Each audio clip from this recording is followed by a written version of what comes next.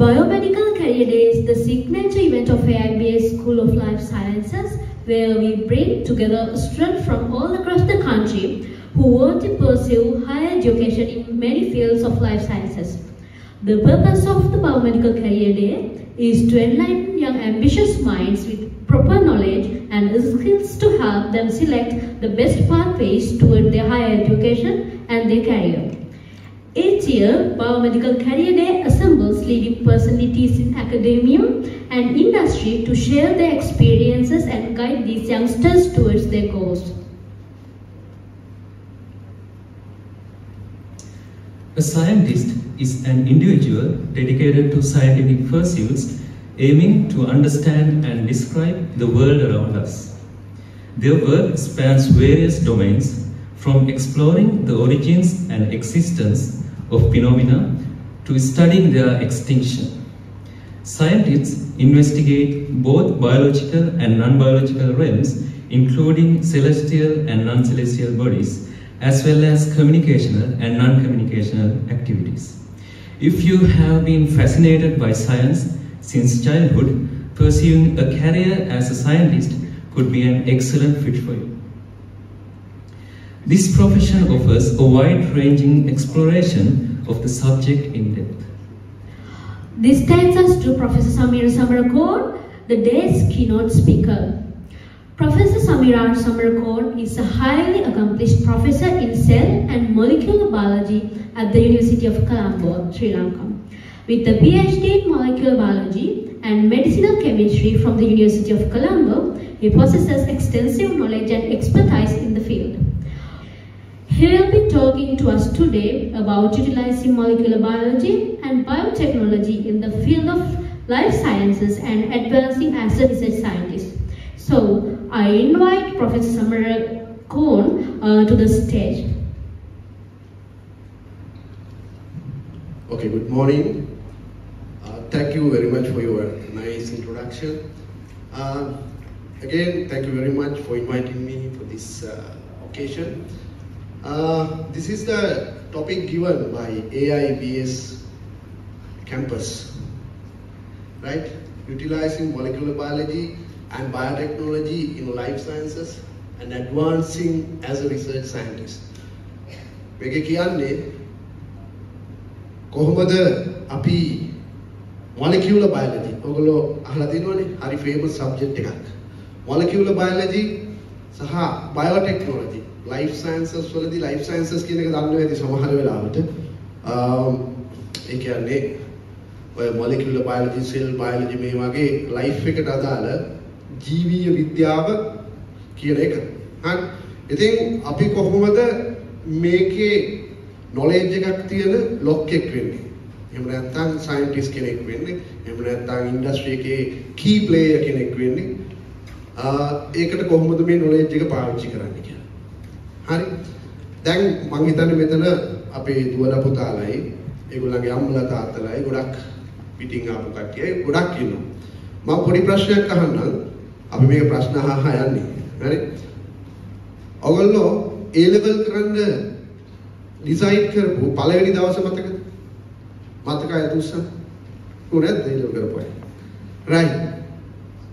එදා A level කරන්න ඕගොල්ලෝ science subjects තෝරගත්තා. එහෙමනේ? ඔව්. එතකොට කවුද වෙන්න හිතුනේ? ડોක්ටර් කෙනෙක් වෙන්න ඕනේ කියලා හිතච්ච යා දුස්සන්. උස්නට උස්සන්න ඕනේ බෑ. right. ඉංජිනේර කෙනෙක් වෙන්න ඕනේ කියලා යා දුස්සන්. එහෙම හිතලා A level select කරපුවා. කොහොමද? නෑ. එක්කෙනෙක් ඉන්නවා. right. scientist කෙනෙක් වෙන්න ඕනේ කියලා හිතපුවා යා දුස්සන්. එක්කෙනෙක් දෙකෙනෙක් 5යි 6යි ඔහොම ඉන්නවා. entrepreneur කෙනෙක් වෙන්න ඕනේ එහෙම නැත්නම් ව්‍යවසායකයෙක් වෙන්න ඕනේ කියලා හිතලා A level select කරපුවා යා දුස්සන්. කොහොනේ? එක්කෙනෙක් නැද්ද? නෑ. ඕක තමයි වැඩි ලංකාවේ. ඒකට තමයි ලංකාවේ දැන් අපේ විශ්වවිද්‍යාලය එතකොට AIBS මේ වගේ රාජ්‍ය සහ පෞද්ගලික විශ්වවිද්‍යාල මේ private universities සහ state sector එකේ universities ඔක්කොම එකතු වෙලා දැන් අපි කරන්න යන්නේ. කොහොමද කරන්න හිතනවා නමුත් වෙන්නේ නැහැනේ. ඒ කියන්නේ තාමත් අපේ දරුවන්ගේ දෙමව්පියන්ගේ awareness එකේ පොඩි අවුලක් තියෙනවා. මම සාමාන්‍යයෙන් නෙගටිව් දේවල් වලින් කතාවක් පටන් ගන්නෑ. නමුත් අපි මේ නෙගටිව් එකෙන් පටන් ගන්න කොහොමද මේක පොසිටිව් කරන්න කියලා ඔයගොල්ලන්ට ඩිස්කස් කරන්න තමයි හිතාගන්නේ. එතකොට දැන් අපි දියුණු රටක් නෙමෙයිනේ. නමුත් දියුණු රටවල් වල අපි ওই ප්‍රශ්නේ අහුවොත් ඔන්ටර්ප්‍රනර් කෙනෙක් එහෙම නැත්නම් ව්‍යවසායකයෙක් වෙන්න කවුද කැමති කියලා අහුවොත් ඒගොල්ලෝ ගොඩක් අත උස්සනවා. හරි. ඒ කියන්නේ මෙතන ඉන්න දුවලා පුතාලා ඔක්කොම තාමත් බලන් ඉන්නේ කාගේ හරි යටතේ රස්සාවක් කරන්නනේ. එහෙමනේ. එහෙමනේ.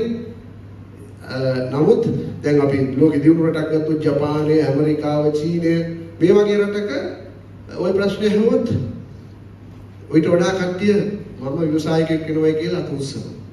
එතකොට දැන් තියෙන සංඛ්‍යාලේඛන වලට අනුව දැන් තියෙන ස්ටැට් වලට අනුව මේ ලංකාවේ 2%කටත් අඩුයි ව්‍යවසායකයෙක් වෙන්න හීන දකින්න අය. වැඩිපුරම ඉන්නේ කාගේ හරි යටතේ ජොබ් එකක් කරන්න බලාපොරොත්තු වෙන අය. එතකොට ලෝකෙ දියුණු රටක එක 15%න් එහා. දැන් ඒක නේද සමහර රට මැජික් එක අපි දුප්පත් වෙන්නයි සමහර රටවල් පොහොසත් වෙන්නයි. එතකොට මේකට සයන්ටිස්ට් කෙනෙක්ගේ මොකද්ද තියෙන කන්ට්‍රිබියුෂන් එක? දැන් මගේ ෆීල්ඩ් එක molecular biology and medicinal chemistry එහෙම නැත්නම් සෙල් and මොලිකියුලර් බයොලොජි ඕවනේ. ඉතින් අපි හිතනවා ඒව මොනවද අපිට කරන්න පුළුවන් දේවල්. එතකොට අපේ එක්ස්පීරියන්ස් එක පොඩ්ඩක් ෂෙයා කරන්න තමයි මම මේ අද හදන්නේ ඔයගොල්ලෝ එක්ක. හරි? දැන්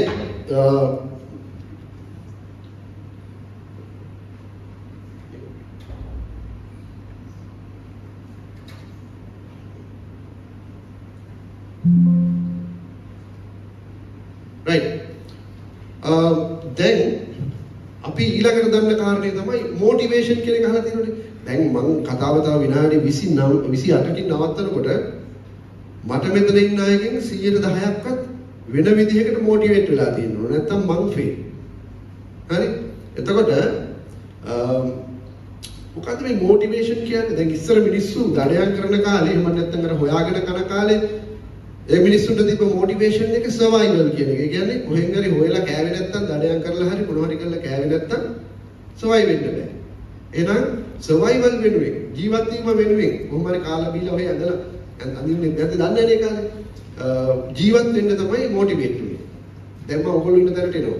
ඊට පස්සේ දැන් ඕගොල්ලන් ඉස්කෝලේ යනකොට ඉස්කෝලේ මේ වැඩේ කරේ නැත්තම් දඬුවම් කරනවා. ටීචර් දඬුවම් කරනවා නැත්තම් පනිෂ්මන්ට් දෙනවා නේ? ගෙදරින් දඬුවම් කරනවා. බලන්න ගෙදරින් වැඩ කරන්නේ කියලා ගුටි කාලා තියෙනව අතුස්සන්.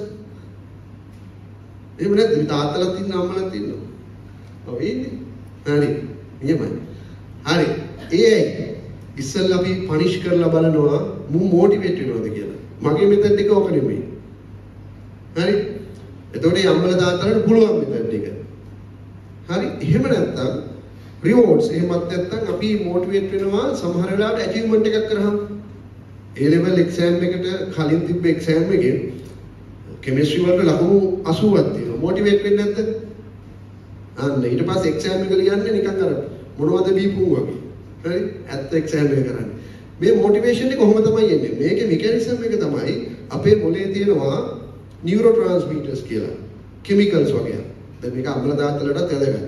ඒ කියන්නේ සමහර මිනිස්සු ඉන්නවා හරි කම්මැලි, හරි උදේට නැගිටින්නේ බෑ කියාගෙන අතපය රිදෙනවා. එහෙමනේ ඔයගොල්ලන්ට සමහරවිට ක්ලාස් එකේ යන්න මතක් වෙනකොට අතපය රිදිච්ච අය නැද්ද? හිත රිදෙනවා නේ? දුක හිතෙනවා. ඕවා වෙන්නේ ගොඩක් ඔය නියුරෝට්‍රාන්ස්මිටර් විශේෂයෙන්ම ඩෝපැමින්, ඔක්සිටොසින් මේ වගේ සෙරිටොනින් මේ වගේ අහලා ඇති සමහරලාට. මේ වගේ රසායනික ද්‍රව්‍ය මොලේ ස්‍රාවය වෙන්නේ. මේවා ප්‍රමාණය අඩු වුණාම ඔය කම්මැලි ගතිය, නෙගටිව් ගතිය, ඍණාත්මක ගතිය මේවා එනවා. ඒවා වැඩි වුණාම මෙන්න අර රුපියල් 50ක තෙල් ගහලා වගේ නේ පොඩ්ඩ ඇක්ටිවේට් වෙලා එනවා. එහෙම ඒ අවස්ථා දෙකට මුණ දීපු අය අතුස්සන්න අම්මලා තාත්තලා ඇතුළු නැද්ද? ඔය හැමෝටම තියෙන්න ඕනේ. එහෙම නැත්තම් ජීවියෝ නෙමෙයි ඈ. හරි. එතකොට ඊට පස්සේ මොටිවේෂන් විදිහට දැන් ඔය දෙකමත් හරියන්නේ නැහැ. තරවටු කරලා රිවෝඩ්ස් අරගෙන මේ මොටිවේට් වෙන එක දැන් පරණයි. ඇචීව්මන්ට් වලට මොටිවේට් වෙන එක තාම තියෙනවා හැබැයි පරණයි. දැන් අලුත්ම ලෝකේ හොයාගෙන තියෙනවා දැන් ඉන්ෆර්මේෂන්, ඩේටා. හරිද? මේවත් එක්ක මොටිවේට් වෙන්නේ දැන් ගොඩක් මිනිස්සු. සමහර මිනිස්සු ඉන්නවා මොටිවේට් වෙන්නේ තමන්ගේ සේවිං account එකේ සල්ලි කීයක් තියෙනවද කියලා හොරෙන් බලන හැමදාම. ඒකෙන් මොටිවේට් වෙලා ඉන්නවා ලංකාවේ. ලෝකෙ. හරිද? එතකොට තව සමහර අය ඉන්නවා තමන්ගේ ප්‍රොෆයිල් එක ඉන්ටර්නෙට් එකේ ගහනවා අම්මා නියමයිනේ දැන්. මම හොඳ කෙනෙක් නේ. එහෙම මොටිවේට් වෙනා ඉන්නවා. ඉතින් what to do after the exam? ඕකනේ දැන් ඕගොල්ලෝ ඉන්න තැන. නේ? දැන් ඉතින් මොටිවේට් වෙන්න ඕන. හරියට මොටිවේට් වෙන්න තිබ්බේ එක්සෑම් එකට කලින්. දැන්වත් බලමුකෝ අපි. එතකොට මේ කතන්දරයේදී අපිට දැන් සයන්ස් තෝරාගෙන එක්සෑම් දීලා ඉවරයිනේ. දැන් කරන්න දෙයක් නැහැ. A level මේ සිලබස් එක කරාට පස්සේ දැන් මොකද කරන්නේ? මෙඩිසින් යන්න පුළුවන් වුණොත් ඔන්න දැන් බයෝ කරපු අයට දැන් මේක මේ මම දන්නේ මේක බයෝ කරපු අය මැස් කරපු අය දෙගොල්ලම මෙතන මෙඩිසින් යන්න පුළුවන්. එහෙම නැත්නම් කම්පියුටර් මේ ඉංජිනේරින් එහෙම නැත්නම් මැත්ස් කරපු අයට ලෝකෙටම ලකුණු තිබ්බොත් ඉංජිනේරින් යන්න පුළුවන්. ඕක තමයි කන්වෙන්ෂනල් මේක. එතකොට මේකේ තියෙන කෝසස් වල තියෙනවා ආකාර දෙකක්. එකක් තමයි ප්‍රොෆෙෂනල් කෝසස්. ඒ මොනවද? දැන් ડોක්ටර් කෙනෙක් වෙනවා කියන්නේ මෙහෙත් දෙන ડોක්ටර් කෙනෙක්, නර්ස් කෙනෙක් දැන් නර්සින් ඩිග්‍රී එකක් තියෙනවා කොළඹ යුනිවර්සිටි එකේ. ඒ වගේ ඒවා ප්‍රොෆෙෂනල් කෝසස්. MLT කෙනෙක් ඒවා ප්‍රොෆෙෂනල් කෝසස්. එතකොට බයොලොජිකල් සයන්ස් ඔය බයෝමෙඩිකල් සයන්ස් ඔය කියන්නේ ඌව කරා කියලා ඒක දැන් අර ප්‍රොෆෙෂනල් කෝසස් වල තියෙන කතන්දරේ ඒක ඉවරනකොට ගොඩක් වෙලාවට ජොබ් එකක් තියෙනවා. එහෙම නැත්නම් ජොබ් එකට ලින්ක් එකක් තියෙනවා. දැන් මේ සයන්ස් කරා කියලා එකපාරට ජොබ් එකක් නැහැ. ජොබ් ගොඩක් තියෙනවා. ඒක මම පස්සේ කියනවා. එතකොට දියුණු රටවල් වල නම් මේ සයන්ස් කරන අයට ඩිමාන්ඩ් එක වැඩි. මම මේ කෙටියෙන් කියන්නේ. මේ මෙඩිසින් කරන අයට වඩා. එතකොට මෙඩිසින් මේ MLT නර්සින් මේවා කරලා කාගේ හරි අතේ වැඩ කරනවද? බයෝ සයන්ස් කරලා මොකද්ද? සයන්ටිස්ට් කෙනෙක් වෙලා ලෝකෙට ගොඩක් වැඩ කරනවද කියන එකත් ඕගොල්ලන්ට ඩිසයිඩ් කරන්න පුළුවන්. මගේ බලකිරීමක් නෙමෙයි. මගේ ස්ටෝරියත් එක්ක තමයි මේක කියන්නේ. එතකොට ඊළඟ ප්‍රශ්නේ තමයි දැන් මේ ඕගොල්ලෝ සයන්ස් කරලා ඇවිල්ලා හිටියට මෙතෙන්ට මං හිතන්නේ මෙතන ඉන්න එකෙක්වත් සයන්ස් කියන එක හරියට දන්නවයි කියලා. මොකද්ද සයන්ස් කියුවේ? මම කෙටියෙන් කියන්න මට දීලා තියෙන පැය භාගය නිසා. මං දන්න විදිහට සයන්ස් කියන්නේ මේ අපේ නේචර් එකේ තියෙනුනේ නේචර් එකේ සිද්ධ වෙන ඕනෑම සිදුවීමක් රටාවකට වෙන්නේ. ඕනෑම සිදුවීමක්. ඇඟ ඇතුලේ වෙන DNA කැලලක් හැසිරෙන විදිය, ප්‍රෝටීන් හැසිරෙන විදිය, ඕගොල්ලෝ ඇවිදින විදිය, ඕගොල්ලෝ නැගිටින විදිය, ඕගොල්ලෝ නිදා ගන්න විදිය, කන බොන විදිය, යාළු මිත්‍රයෝ හඳුන ගන්න විදිය, කසාද බදින විදිය මේ ඔක්කොම රටාවකට වෙන්නේ. මේ ඇතුලේ තියෙන සබාදහමේ තියෙන සිද්ධි සහ දේවල් වල රටාව අයිඩෙන්ටිෆයි කරලා ඉදිරිපත් කරන එක තමයි සයන්ස් කියන්නේ. එතකොට මේ සයන්ස් කියන්නේ ইনফরমේෂන් ගොඩක්. මේක හසුරුවන්නේ ලෝකේ සයන්ටිස්ට්ලා. දොස්තරලාද, ඉංජිනේරුවෝද ඒගොල්ලොත් කන්ට්‍රිබියුට් කරනව නැත්තේ නෑ. නර්ස්ලාද ඒගොල්ලොත් කන්ට්‍රිබියුට් කරනවා. ඔයගොල්ලෝගේ අම්මලා තාත්තලා පවා මේවට කන්ට්‍රිබියුට් කරනවා. සමහර වෙලාවට ඔයගොල්ලෝගේ අම්මලා තාත්තලා කියනවා මෙන්න මේ දවස් වලට වහිනවා මේ දවස් වලට මේවා වපුරන්න ඕනේ ඔය වගේ අහලා ඇති සීලා ආච්චිලා කියනවා. ඉතින් ඒක ඒ රටාව ඒගොල්ලෝ දන්නවා. ඒගොල්ලෝ සයන්ටිස්ට්ලා එක්තරා ආකාරයකට. නමුත් අර සිස්ටම් එකේ ක්වොලිෆයිඩ් වෙච්ච අය නෙමෙයි. එච්චරයි වෙනස. ඒ නිසා අපිට කවුරුවත් අහක දාන්න බෑ. එතකොට දැන් අපි මොබයිල් ෆෝන් එකක් ගත්තොත් මේ ෆෝන් එක ඇතුලේ තියෙන්නේ ඒ වගේ සබාදහමේ තියෙන රටාව අඳුරගෙන ඒවා එකතු කරලා හදපු විශ්මිත නිර්මාණයක්. දැන් ඔක කරන්න බැරි දෙයක් නෑනේ. හරි. ඉතින් සයන්ස් කිව්වහම එක ෆීල්ඩ්ස් තියෙනවා. මේකට විශේෂයෙන් ඕගොල්ලන්ට ඕනේ මේ කියුරියොසිටි කියන එක. මොකක් හරි දෙයක් හොඳින් බලලා ඒකේ පැටර්න්ස් අයිඩෙන්ටිෆයි කරන්න පුළුවන් තරම් දක්ෂයෙක් වුණොත් ඔයගොල්ලෝ සයන්ටිස්ට් කෙනෙක්. ඒක සයන්ස් ඉගෙන ගත්තාම ඒක පැටර්න් එකකට ලස්සනට ඉදිරිපත් කරන්න පුළුවන්. සයන්ටිස්ට්ලා මේ පැටර්න්ස් අයිඩෙන්ටිෆයි කරන්න පාවිච්චි කරන මෙතඩ් එකට අපි කියනවා සයන්ටිෆික් මෙතඩ්. අහලා තියෙනවද උස්සන්? විද්‍යාත්මක ක්‍රමය. Scientific methods. එතකොට සයන්ටිස්ට් කෙනෙක්ගේ වැඩේ තමයි සයන්ටිෆික් මෙතඩ් එක ෆලෝ කර ලෝකේ තියෙන රට අයිඩෙන්ටිෆයි කරන එක. එතකොට තමයි හොයාගන්නේ අපේ සෛලය ඇතුලේ DNA තියෙනවා, ප්‍රෝටීන තියෙනවා, තව පොඩි මොලිකියුල්ස් තියෙනවා, මේවෙන් ගොඩක් වැඩ කරනවා. අපි හසුරුවන්නේ ඒගොල්ලෝ. මම අර කිව්වේ නියුරෝට්‍රාන්ස්මීටර්ස් කියලා. නියුරෝට්‍රාන්ස්මීටර්ස් කියලා જાතියක් තියෙනවා. ඒවා මෙහෙමයි හැසිරෙන්නේ. මේ ඔක්කොම අඳුනගත්තේ විද්‍යාඥයෝ. විද්‍යාත්මක ක්‍රමය මම මෙතන විස්තර කරන්න යන්නේ නැහැ. මේ ක්‍රමයෙන් යම් ප්‍රශ්නයක් දිහා බලලා ඒකට විසඳුමක් හොයාගත්තට පස්සේ මේ data එක මේ තොරතුරු මේ සොයා ගැනීම විද්‍යාත්මක ජර්නල් එකේ නැත්නම් scientific journal එකක publish කරනවා. ඕක තමයි scientist ලගේ වැඩේ. එතකොට මොකද වෙන්නේ? ලෝකේ scientist ලා ඕන තරම් ඉන්නවා.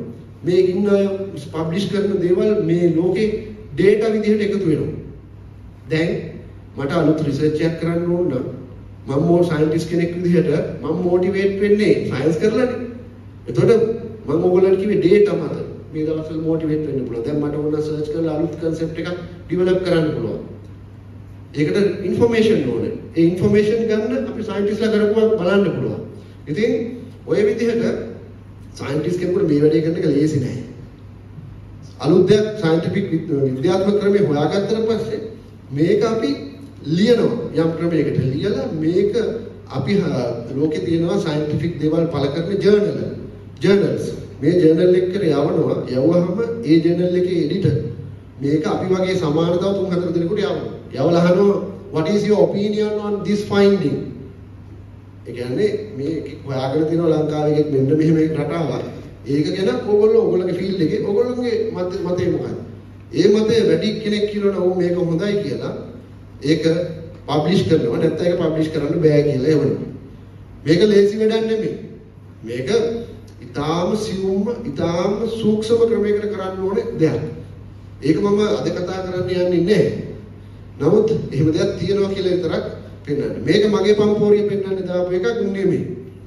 මේක දාන්නේ information මත based on information if you can motivate yourself. එතකොට මම දිනුවා. මේ තියෙන්නේ මගේ ප්‍රොෆයිල් එක. ඉතින් මම මේ වෙන කාගවත් ප්‍රොෆයිල් එකක් දාලා මෙතන කයිය ගහනකොට නම් මගේ එක දාලා කයිය ගහන එක හොඳයි. ඒක මේ පම්පෝරි ගහිල්ලා නෙමෙයි. සමහර අයගේ අපේ සීයලාගේ ආච්චිලාගේ පම්පෝරි ගහ අහලත් මම හිතලා තියෙනවා 100ට වඩා වැඩකාරයෙක් වෙනවා කියලා. අයියෝ මල වදේනේ. නේ සමහර වෙලාවට සීයලා තාත්තවල සමානවට පම්පෝරි ගහනවනේ. නේ දුක හිතෙන පම්පෝරි ගහන අපි නම් ඒ කාලේ මම කරේ මෙහෙමයි.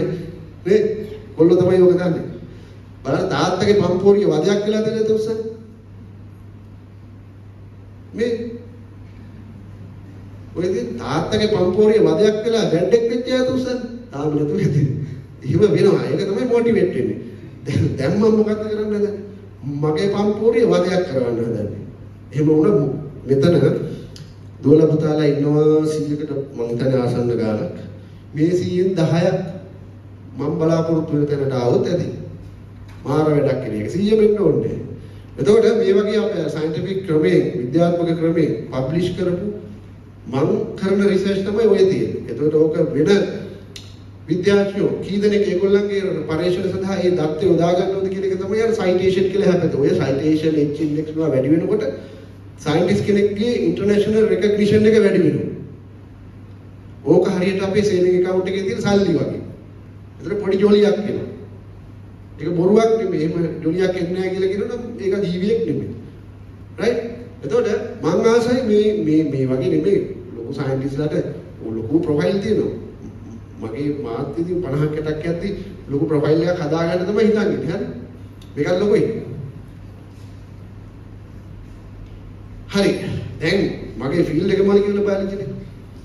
හරි? මොලිකියුලර් බයොලොජි කියන්නේ අපි මේ DNA ගැන, RNA ගැන ප්‍රෝටීන් ගැන ඕවා ගැන කතා කරන එක. දැන් අපේ ඇඟේ වැඩ කරන්න එහෙම නැත්නම් වැඩකරු සෛලවල වැඩකරු තමයි ප්‍රෝටීන්. හරිද? ප්‍රෝටීන් වලින් තමයි මේ ඔක්කොම කරන්නේ. මිනිහෙක්ගේ ඇඟේ ප්‍රෝටීන් 90000ක් විතර තියෙනවා. අහලා නැහැ නේ කාලෙකට කලින්. එකිනෙකට වෙනස් ප්‍රෝටීන් 90000ක් විතර තියෙනවා. මේ 90000 හදන්න යාන 19000ක් තියෙනවා. මේක හොයාගත්තේ 2002 විතර. සයන්ටිස්ට්ලා මේක හොයාගත්තා එක සෛලයක 2001 එක සෛලයක න්‍යෂ්ටි ඇතුලේ තියෙන DNA කියලා කියතේ. ඒකේ තමයි ප්‍රෝටීන් හදන්න කරන ඕන කරන ইনফরমේෂන් තියෙන්නේ. ඒ ইনফরমේෂන් වලින් තමයි ප්‍රෝටීන් හදන්නේ. එහෙම හදන ප්‍රෝටීන් තමයි අපේ සෛලවල වැඩ කරලා අපි මේ වැඩ කරලා තියෙන්නේ. සමහර අය කලාකාරයෝ, සමහර අය ලොකු විද්‍යාඥයෝ, සමහර අය ප්‍රසිද්ධ දොස්තරලා, සමහර අය ඉංජිනේරු, සමහර අය ලෝයර්ස්ලා, සමහර අය නිකන් ඉඳගෙන ටොක්ස් දෙන අය. හරි? මේව ඉන්නවා ගොඩක් කට්ටිය. ඒ ඔක්කොම මැවෙන්නේ, ඒ ඔක්කොම චුට්ට චුට්ට අනික්කගේ වෙනස් වෙන්නේ මෙන්න මේ ජානවල සහ ඒ ඥාන ප්‍රකාශනයේට පරිසරය කොහොමද බලපාන්නේ කියන කාරණේ මත. එතකොට මම මෙතන පොඩි දෙයක් කියන්න හදන්නේ. දැන් ඕවා ගැන ඉගෙන ගන්න කාලේ මට අවශ්‍යතාවයක් තිබ්බ මේ මිනිස්සු දර ඕවගේ පම්පෝරිය අහලා සමහර මිනිස්සු දිහා බලලා මට හිටිය රෝල් මොඩල්ස්. මට ඕනුනේ ඉස්සෙල්ලාම මගේ ප්‍රොෆෙසර් වගේ වෙන්න. එයා තමයි ඒ කාලේ මගේ රෝල් මොඩල් එක. ගොඩක් කාලේ දුවලගේ රෝල් මොඩල් එක එක්ක අම්මා එහෙම නැත්නම් පොඩි කාලේ තාත්තා සමහර අයගේ සීයා. එහෙම රෝල් මොඩල් එකක් ඉඳලා තියෙන අය උස්සන. ඔය පුතායි කවුද රෝල් මොඩල් එක? ඔව්. father, your father. right. ඒ වගේ ගොඩක් අයට අනික රෝල් මොඩල්ස් නැද්ද? ඒක මොඩල් එකක් අපිට නෑ අපි ජොලියේ ඉන්නවා. right. Anyway, that is very important. If you have a role model, then automatically you will drive into a particular achievement. Definitely. එතකොට දැන් මගේ කතාව මට උනේ ලොක්කා වගේ වෙන්න බලේ මට යනකොට තේරෙනවා ඉක්මනට ලොක්කා පහු කරගෙන වගේ යනවා වගේ. එහෙම කියන්න හොඳ නෑ. ඒ achievement එක එහා යන්න පුළුවන් කියලා. ඊට පස්සේ මම මොකද්ද කරන්නේ? ඊට පස්සේ මම වෙන රෝල් මොඩල් ඕනේ. මම මෙහෙම යනවා කියලා කියන්නේ එක තැනකට විතරක් රෝල් මොඩල් තිබ්බහම ඇති. මොකද එක තැනකට ආවට පස්සේ රෝල් මොඩල්ස් ඕනේ අන්ලිමිටඩ් යන්න පුළුවන් කියලා තේරෙනවා. හරි? අන්ලිමිටඩ්. දැන් ඕගොල්ලෝ හිතන්නේ ඉන්නේ මේක කොහොම හරි ඩිග්‍රී එකට දාගෙන ජොබ් එකක් කරලා අම්මට බෑග් එකක් අරන් දීලා තාත්තට සෙරෙප්පු දෙයක් කරන් දීලා ඔයාගේ පොඩි හීනනේ තියෙන්නේ. ඒව හරියන්නේ නැහැ. හරිද? ඊට වඩා you have to think big. එතකොට මට හීනයක් තිබ්බා මේ වගේ දේවල් ඉගෙන ගන්න ඕන කියලා මම MD කැන්සර් රිසර්ච් එහෙම කරන්න ලෝකේ රටවල් 25ක විතර ගිහිල්ලා වෙන විකාර ඉගෙන ගත්තා. සල්ලි වියදම් කරා මම ඒ කාලේ හම්බ කරලා වියදම් කරා. අම්මගේ තාත්තගේ සල්ලි නෙමෙයි. වියදම් කරලා ගොඩාක් රටවල් වල ඉගෙන ගත්තා. හරි. ඒකෙන් මොටිවේට් වුණා. දැන් මම මෙච්චර එක්ස්පීරියන්ස් තියෙනවා. මට මෙච්චර එක්ස්පීරියන්ස් තියෙනවා. එහෙම කියලා මොටිවේට් වුණා. එතකොට මිනිස්සු ඒ කාලේ මට එච්චර වයස නැහැ. මිනිස්සු යහෝ මාර වැඩක් කරනවානේ කියලා ඇප්‍රීසියේට් කරන්න ගත්තා. එතකොටත් මොටිවේට් වෙනවා. ආයෙ කියන මේක මීට වඩා මට හොඳට කරන්න පුළුවන් කියලා. එහෙම පටන් ගත්ත එකක් තමයි ඔය කැන්සර් පිළිබඳව ලංකාවේ තියෙන නොලෙජ් එක සහ ලංකාවේ තියෙන දේවල් පාවිච්චි කරලා ඒකට අපි දන්නවා කැන්සර් කියන්නේ වේගෙන් බෙදෙන සෛල ගුලියක්. ඉතින් මේකට ප්‍රතිකර්ම හරි ඕන තරම් තියෙනවා. නමුත් මේක හැදුනට පස්සේ පවුලක ගොඩක් ප්‍රශ්න පවුලක අවසානයේ වගේ වෙනවා. හැදිච්ච ඇතිනේ. ඉතින් ඕකට මොකක් හරි කරන්න ඕනේ කියන එක ඇතරම ඔළුවට එන්නේ මගේ හිටියා ප්‍රොෆෙසර් තාබු කියලා. ප්‍රොෆෙසර් තාබු මේ ළඟදී නැති වුණා. එයාගේ හම්බෙච්ච දේවල් තව ප්‍රොෆෙසර් එරික් කර්ණනායක කියලා හිටියා. ඒගොල්ලන්ගේ හම්බෙච්ච මොටිවේෂන් එකත් එක්ක මට හිතුණා මේක පටන් ගන්න වැඩි එක. එහෙම පටන් ගන්නවා. ලංකාවේ තියෙන ස්වභාවික plants, ඒ කියන්නේ natural plants. එතකොට mangrove plants, endemic plants, එතකොට seaweeds මේ වගේ තියෙන ඒවා නැති කරා. ඒ කියන්නේ ඒවා තියෙන 100 ගණන් මේවා ස්ක්‍රීන් කරන්න පටන් ගත්තම අපිට ඒකට ෆන්ඩ්ස් හම්බුනේ. ඒ ඕවා ඔක්කොම කරගෙන යනකොට මෙතන මේ අපේ IBM BBA එකේ University of Colombo එකේ හොඳ රිසර්ච් යනවා. මෙහෙමයි කියලා කට කතාව ගියා. පත්තරකාරව අහන්න ගත්තා. TV වලින් අහන්න ගත්තා. දැන් මම මේකෙන් 2014 13 වගේ. එතකොට ඉතින් මෙහෙම රිසර්ච් අපි කරනවා මෙන්න මේ කටින් එජ් රිසර්ච් අපි කරනවා කියලා. ඉතින් අපි පොරටෝක් එක්ක විතර වයසක් නැහැ නෙච්චර එක. එතකොට ඒකත් එක්ක දැන් ඔහොම ගියාට පස්සේ මෙන්න මේ මිනිස්සු මහනවා අවුරුදු 5කින් විතර ඒක කරනවා කිව්වා කොහොමද කොහෙද තියෙන්නේ? ඒක ලොකු ස්ට්‍රෙස් එකක්. දැන් ඔයගොල්ලෝ කරනවා දැක්ක අපි මොකුත් නැහැ. ඒ මිනිස්සුන්ට මොනවද තියෙන්නේ? එතකොට ලොකු ස්ට්‍රෙස් එකක්. ඔය ස්ට්‍රෙස් එකෙත් මම කාලයක් හිටියා. ඊට පස්සේ තමයි මට තේරුනේ 2017 කියුබාවට යනවා රජේ. එහෙ තියෙන ටෙක්නොලොජි ඉගෙනගෙන ඉන්න මොන හරි ලංකාවට කරන්න කියලා. එහෙ තියෙන බයෝටෙක්නොලොජි very advanced. එතකොට මෙඩිසින් ගොඩක් ඇඩ්වාන්ස්. ඒගොල්ලෝ ඩ්‍රග් මාෆියා එකේ නැහැ. ග්ලෝබල් ඩ්‍රග් මාෆියා එකේ නැහැ. ඒකට පිටින් යනවා. උඩුගම් බල යනවා කියලා කියන්නේ. ඒක යනවා. ඊළඟ ඩෙවලොප් වෙලා ඉන්නවා. ඒගොල්ලන් ඒකේ ආදායමක් ගන්නවා. ඉතින් ඒව දැක්කම මට හිතුණා මේ අපිට ඒක කරන්න පුළුවන් කියලා අපි කරපු රිසර්ච් ඔක්කොම එකතු කරගෙන මොනවා හරි කරන්න try කරා. Are you looking for a bachelor's degree in science after your A-levels? I'm Kanidi Sayakara, lecturer at AIBS. So, at AIBS, we are committed to nurturing your academic and professional growth. Today, you are going to explore exciting opportunities when you enroll in our BSc Honours programs in Biomedical Science, Biotechnology and Genetics. Our curriculum is designed to keep pace with the latest advancement in the field of biomedical science, biotechnology and genetics. It is crucial that as future scientists, you learn most up-to-date information and skills. One of the key benefits of our program is that you will gain the industrial exposure, as well as we have established strong partnerships with leading organizations in this field. Through these internships, you will gain the experience which is required for your future career, as well as you will get the opportunity to work on real-world projects. Not only theoretical knowledge, but also practical knowledge is important. So, our program places a strong emphasis on practical learning. You will conduct experiments, you will apply your knowledge in our state-of-art laboratories, and also you will use advanced equipment. This hands-on approach ensures that you are not just studying science, you are practicing it. Our laboratories, libraries, and research centers are equipped to match the standards of the best institutions globally. Your journey here is not just about earning a degree, but to prepare a meaningful contribution to the scientific society and community. If you need more details, don't hesitate to reach us. Call us on 07614188382. Join us at AIBS campus. මම කිව්වේ අපිට ගොඩක් සල්ලි තිබ්බේ නැහැ. නමුත් අලුත් technology introduce කරලා ලංකාවේ අපේට ගැළපෙන ඒවා.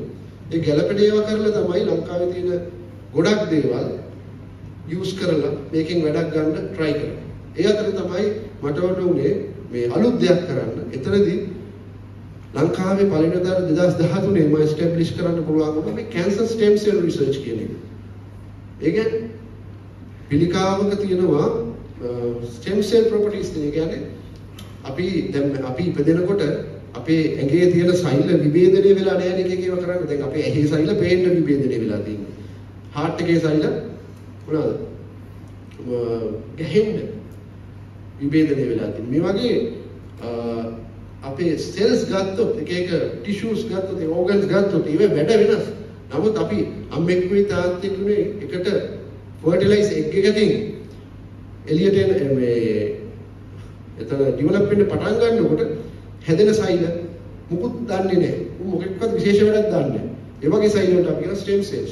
ඉතින් කැන්සර් වලත් තියෙනවා. ඒ වගේ ස්ටෙම් සෙල් ප්‍රොපර්ටිස් තියෙන සෛල. දැන් මට වුණා මේ වගේ අලුත් දෙයක් ඇමරිකාවේ වගේ ලොකු රටවල කරන්න මෙහෙ කරන්න ඕන.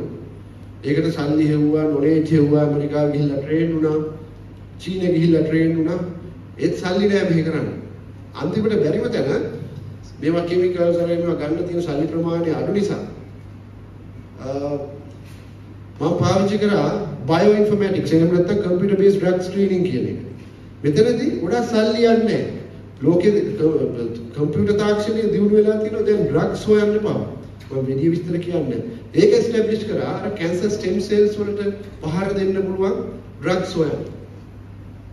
ඊට පස්සේ අපේ ප්ලාන්ට්ස් වල තියෙන මොනවද අපේ ට්‍රැඩිෂනල් නොලෙජ් එකේ තියෙන ඒවෙන් මොනවද අපිට ගන්න පුළුවන් රසායනික සංයෝග කියලා බැලුවා. දිවා රෑ බැලුවා. එතකොට මගේ ටීම් එකක් ලොකුවට තිබ්බේ නැහැ. මගේ හිටියේ මමයි තව කිතුවරක විතරයි. දැන් 30ක් විතර ඉන්නවා. දැක්කනේ මොටිවේෂන් එක. දැන් මගේ වැඩ කරන්න 30ක් විතර ඉන්නවා. 25 34 ඉන්නවා. ඒක පොඩ්ඩක් වෙනස් වෙනවා. මට දැන් හිතුණා මෙන්න මේක කරන්න ඕනේ කියලා. ඒකට සල්ලි තියෙනවනේ. අද කාර්ය කියලා ගමන් මට දාන්න පුළුවන් මැසේජ් එකක් we will start this කියලා ටීම් එකට. ඒගොල්ලෝ වැඩේ පටන් ගන්නවා. එහෙම තමයි සයන්ටිස්ට් කෙනෙක්ගේ කාර්යභාරය. ඉතින් මම මේවා කිව්වේ ඔයගොල්ලෝන්ට මේක යමක් ඩෙවලොප් වෙන හැටි පෙන්වන්න ඕන නිසා. ඉතින් ඉස්සෙල්ලාම සල්ලි තිබෙන නිසා කම්පියුටර් බේස්ඩ් ඩ්‍රග් ඩිසයිනින් වලින් මට අයිඩෙන්ටිෆයි කරගන්න පුළුවන් වුණා කම්පවුන්ඩ්ස් කීපයක්. නැචරල් කම්පවුන්ඩ්ස්. ගොඩක් හොඳට කැන්සර් සෙල්ස් මරනවා කියලා. ඉතින් ඒ කම්පවුන්ඩ්ස් එක්ක ඊට පස්සේ in vivo research in vitro research එකනේ සත්තු පාවිච්චි කරලා සෛල පාවිච්චි කරලා රිසර්ච් කරන්න පටන් ගත්තා. ඊට පස්සේ නැනෝ තාක්ෂණය පාවිච්චි කරන්න පටන් ගත්තා. මේ වගේ ගොඩක් දේවල් එකට දාලා අපි ඩෙවලොප් වෙන්න පටන් ගත්තා. එතකොට එහෙම කරන පරීක්ෂණ මේ වගේ ජර්නල් වල අර මම කිව්වේ විද්‍යාඥයෝ කරන පරීක්ෂණ මේ වගේ ජර්නල් වල පබ්ලිෂ් කරන්න පටන් ගත්තා. ඉතින් ඕවත් එක්ක ටික කාලයක් යනකොට මිනිස්සුන්ට මේක දකින්නකොට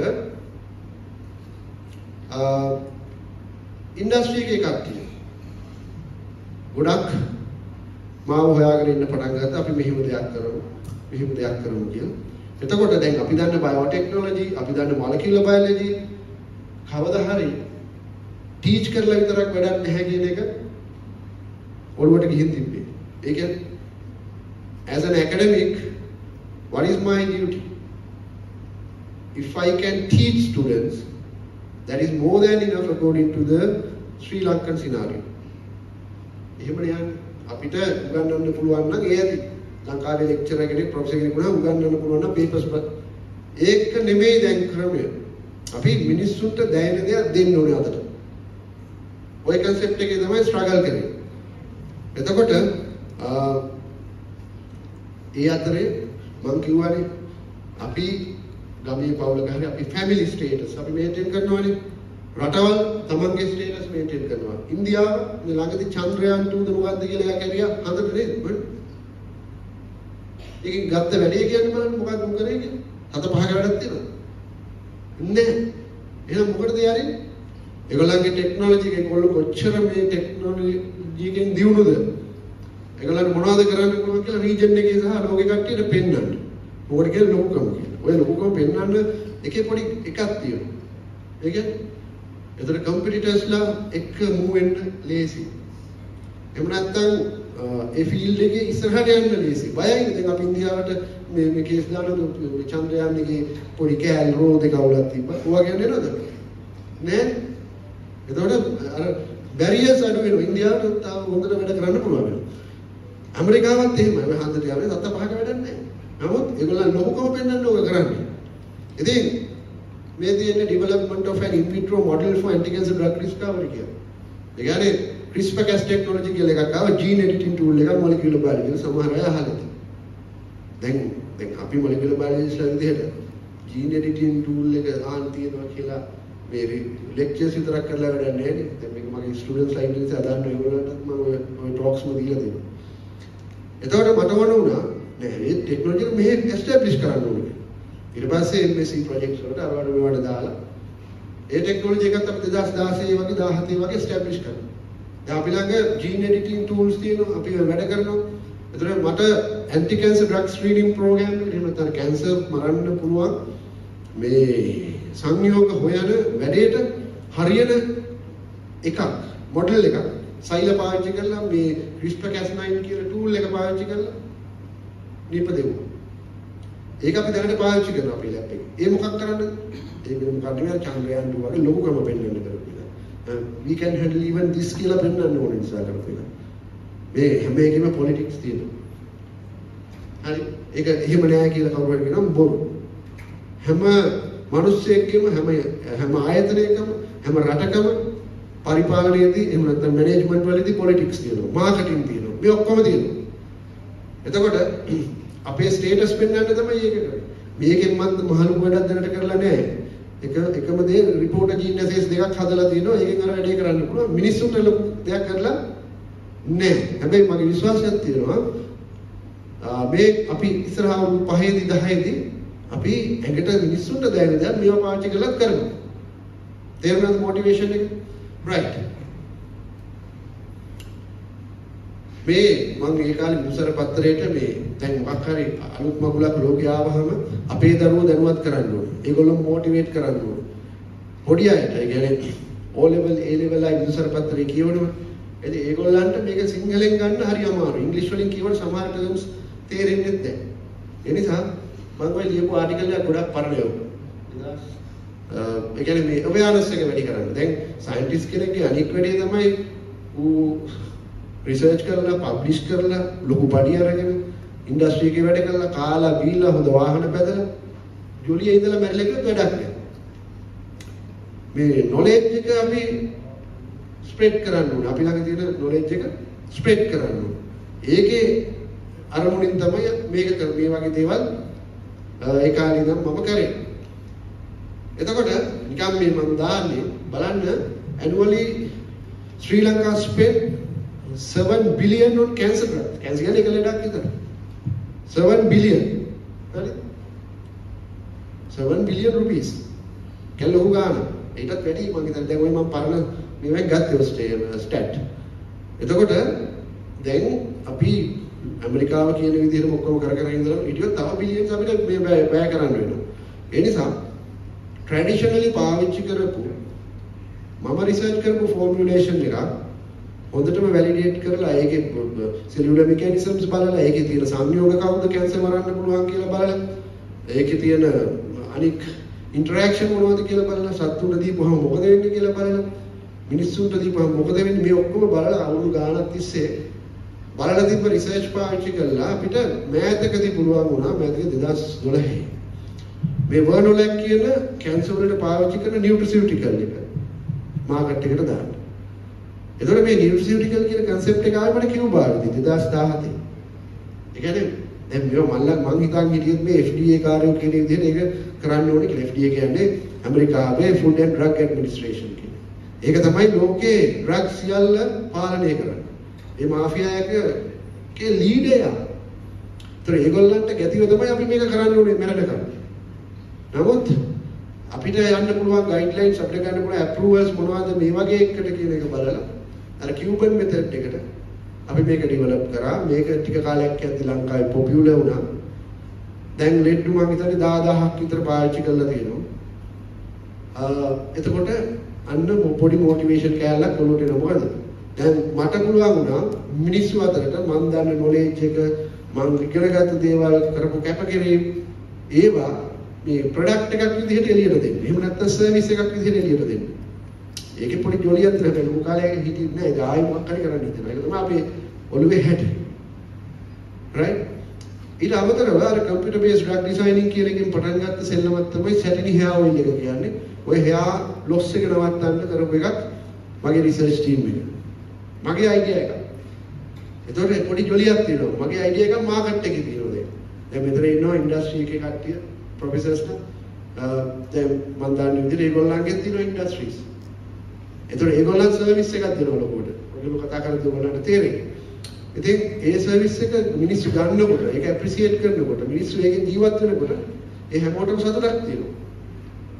ඒතකොට තවත් මොටිවේට් වෙනවා. ඊළඟ අවුරුද්දේ මෙතෙන්ට ඇවිල්ලා කතා කරන්නේ අපි තවත් ඒවත් එක්ක. දැන් අපි මම තුනත් කොහෙද ඇවිල්ලා මොටිවේට් කරා මේගොල්ලෝ. මම හිතන්නේ පළවෙනි එකට වඩා අද කතා කරන විදිය වෙනස්. එතකොට ඔතොෂීල් කියන එකත් අපි හන්දි පත් උදාවට හදපු එකක් ඒකත් මාකට් එකේ තියෙනවා. ඉතින් මේක මේ ඇඩ්වර්ටයිස්මන්ට් එකක් නෙමෙයි. ඒ කරපු achievements. දැන් molecular biology, එතකොට biomedical science, එතකොට මේ වගේ degree biological science කරලා මොකද්ද කරන්න පුළුවන්? මම කිව්වනේ රස්සාවක එකපාර නෑ කියලා. මගේ දෙන්න පුළුවන් එකම ඉල්ලීම MBBS කරපු අයවත් මම නම් ගණන් ගන්නෑ. ඇයි?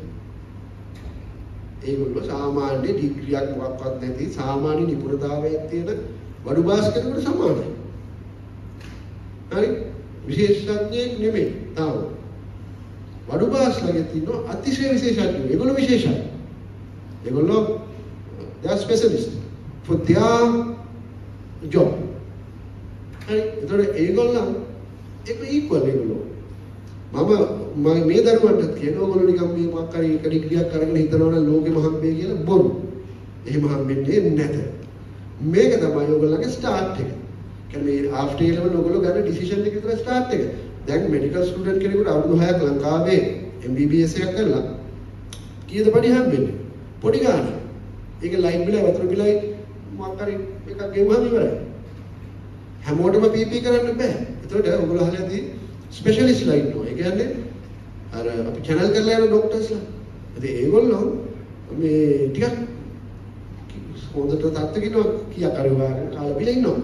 නමුත් ඒ ලෙවල් එකට තව අවුරුදු 6ක් විතර යනවා MBBS එකෙන් පස්සේ. හැමෝටම ස්පෙෂලිස්ට්ලාට එහෙම සෙනග නැහැ. ටැලන්ටඩ් අය විතරයි ඉන්නේ. ඉතින් ඒකත් challenge එකක්. මේකේ මේ survival කියන එක සහ ඉදිරියට යනවා කියන එක challenge එකක්.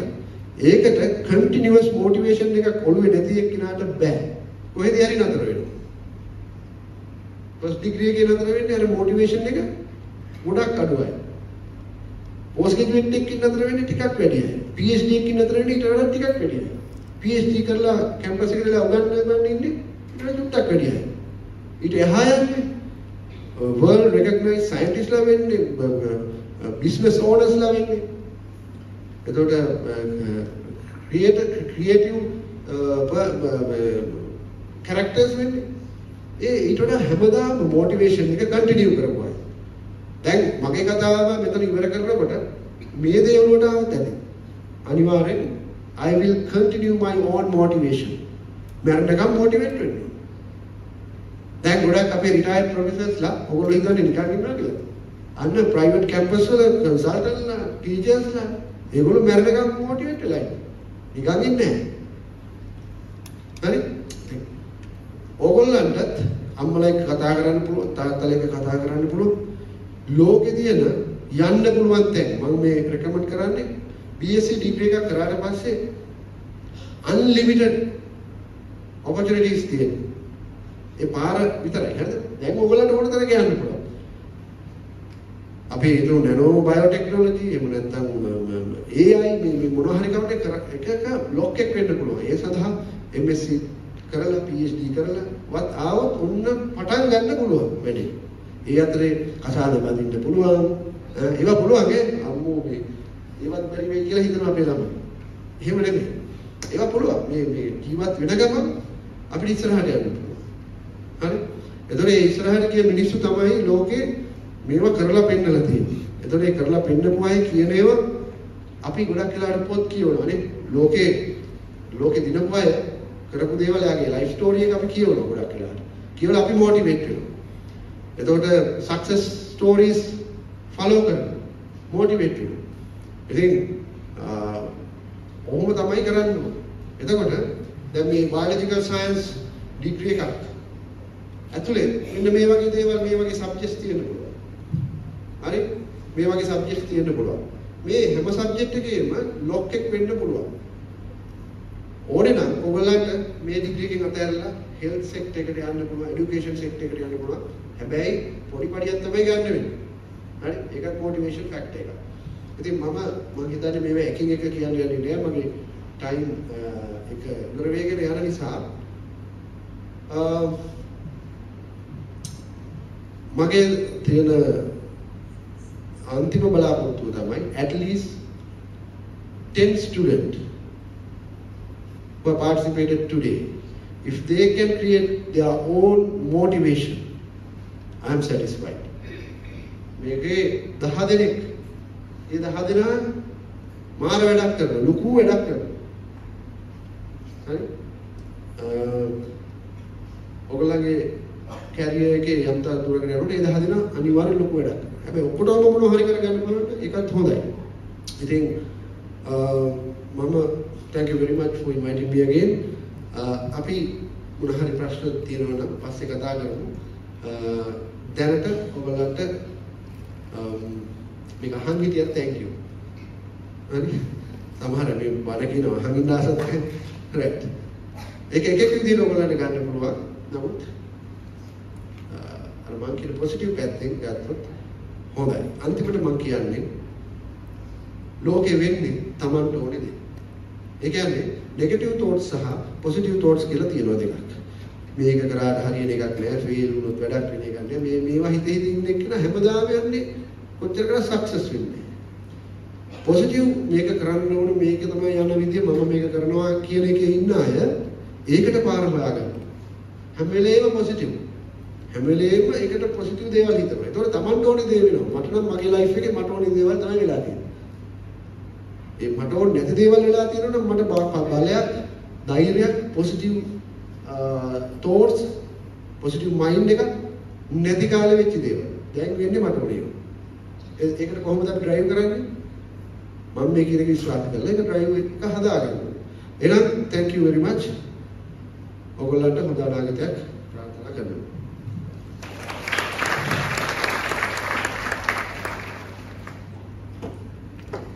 Thank you.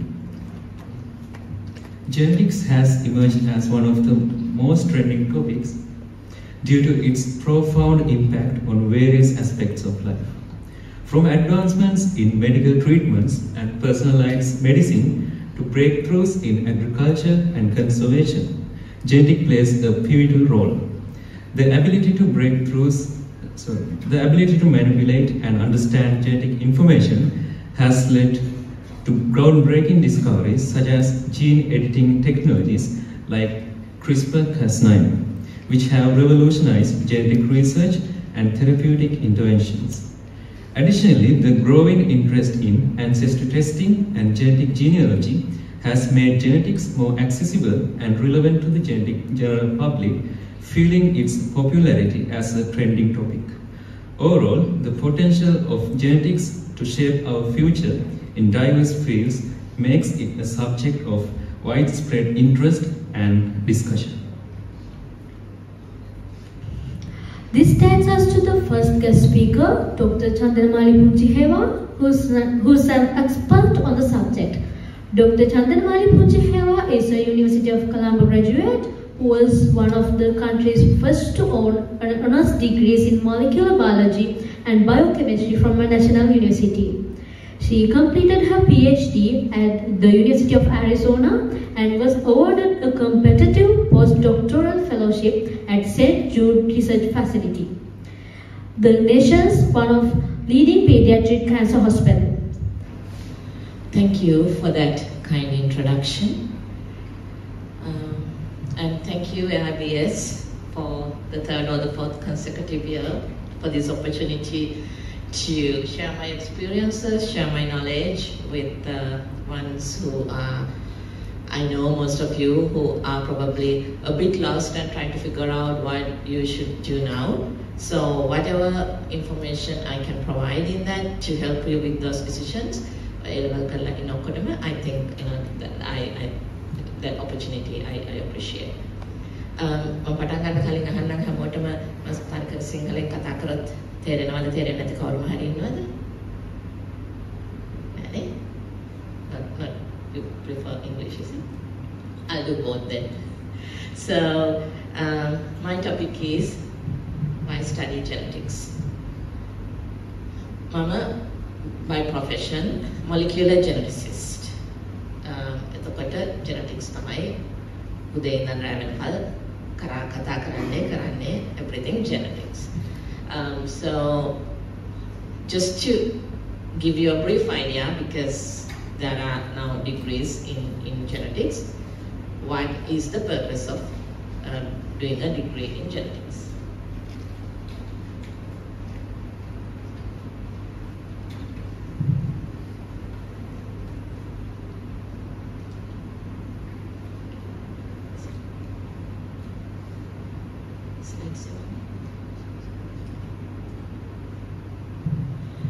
So genetics කියන්නේ understanding genes, familiar නැති අයට product මම කියන්න මොනවාද මේ genes ජාන කියන්නේ අපි ඔක්කොම we are all made of cells, one of the smaller units of our makeup, but that is not the smallest unit. Cells ඇතුලේ තියෙනවා something called nucleus, න්‍යෂ්ටිය. In that you have chromosomes, වර්ණදේහ. ඒක ඇතුලේ තියෙනවා ඒ වර්ණදේහ chromosomes හැදලා තියෙන්නේ ජාන වලින්. ජාන කියන්නේ ජාන හැදලා තියෙන්නේ DNA වලින්. අපි කරන්නේ as geneticists in genetics we study this DNA. Imagine how tiny a thing we are studying. මේක normal as වලින් බලුවට පේන දෙයක් නෙමෙයි. Under the microscope, what you can normal light microscope එකක මේ silent level එකට බලන්න පුළුවන්, න්‍යෂ්ටි බලන්න පුළුවන්. Electron microscope එකක බලන්න පුළුවන් මේ chromosomes කියන ඒවා එකතු වෙච්ච ලොකු ගොඩක් එකතු වුණාට පස්සේ බලන්න පුළුවන්. DNA කියන එක එහෙම මොනවාවත් ඒ විදිහට S දෙකෙන් බලලා මේ DNA කියලා මේ ඔය පේන structure එක බලන්න පුළුවන් එකක් නෙමෙයි. එතකොට අපි කොහොමද එහෙනම් ඒක ඒකේ ප්‍රයෝජනය ගන්න, ඒක ස්ටඩි කරන්නේ, ඒ ටික තමයි ඔය ජෙනටික්ස් එකෙන් ඉගෙන ජෙනටික්ස් කියන ෆීල්ඩ් එකේ ඉගෙන ගන්න. So So what is genetics? Study of heredity. කොහොමද පරම්පරාවෙන් පරම්පරාවට මේ ඥාන එන්නේ? And variation in organisms. කොහොමද පරම්පරා අතරේ සහ සතුන් අතරේ ඒවා වෙනස් වෙන්නේ? අපි ඔක්කොම දන්නවා දැන් මේ පින්තූරේ බලුවොත් මේකේ තියෙන්නේ බලන්න.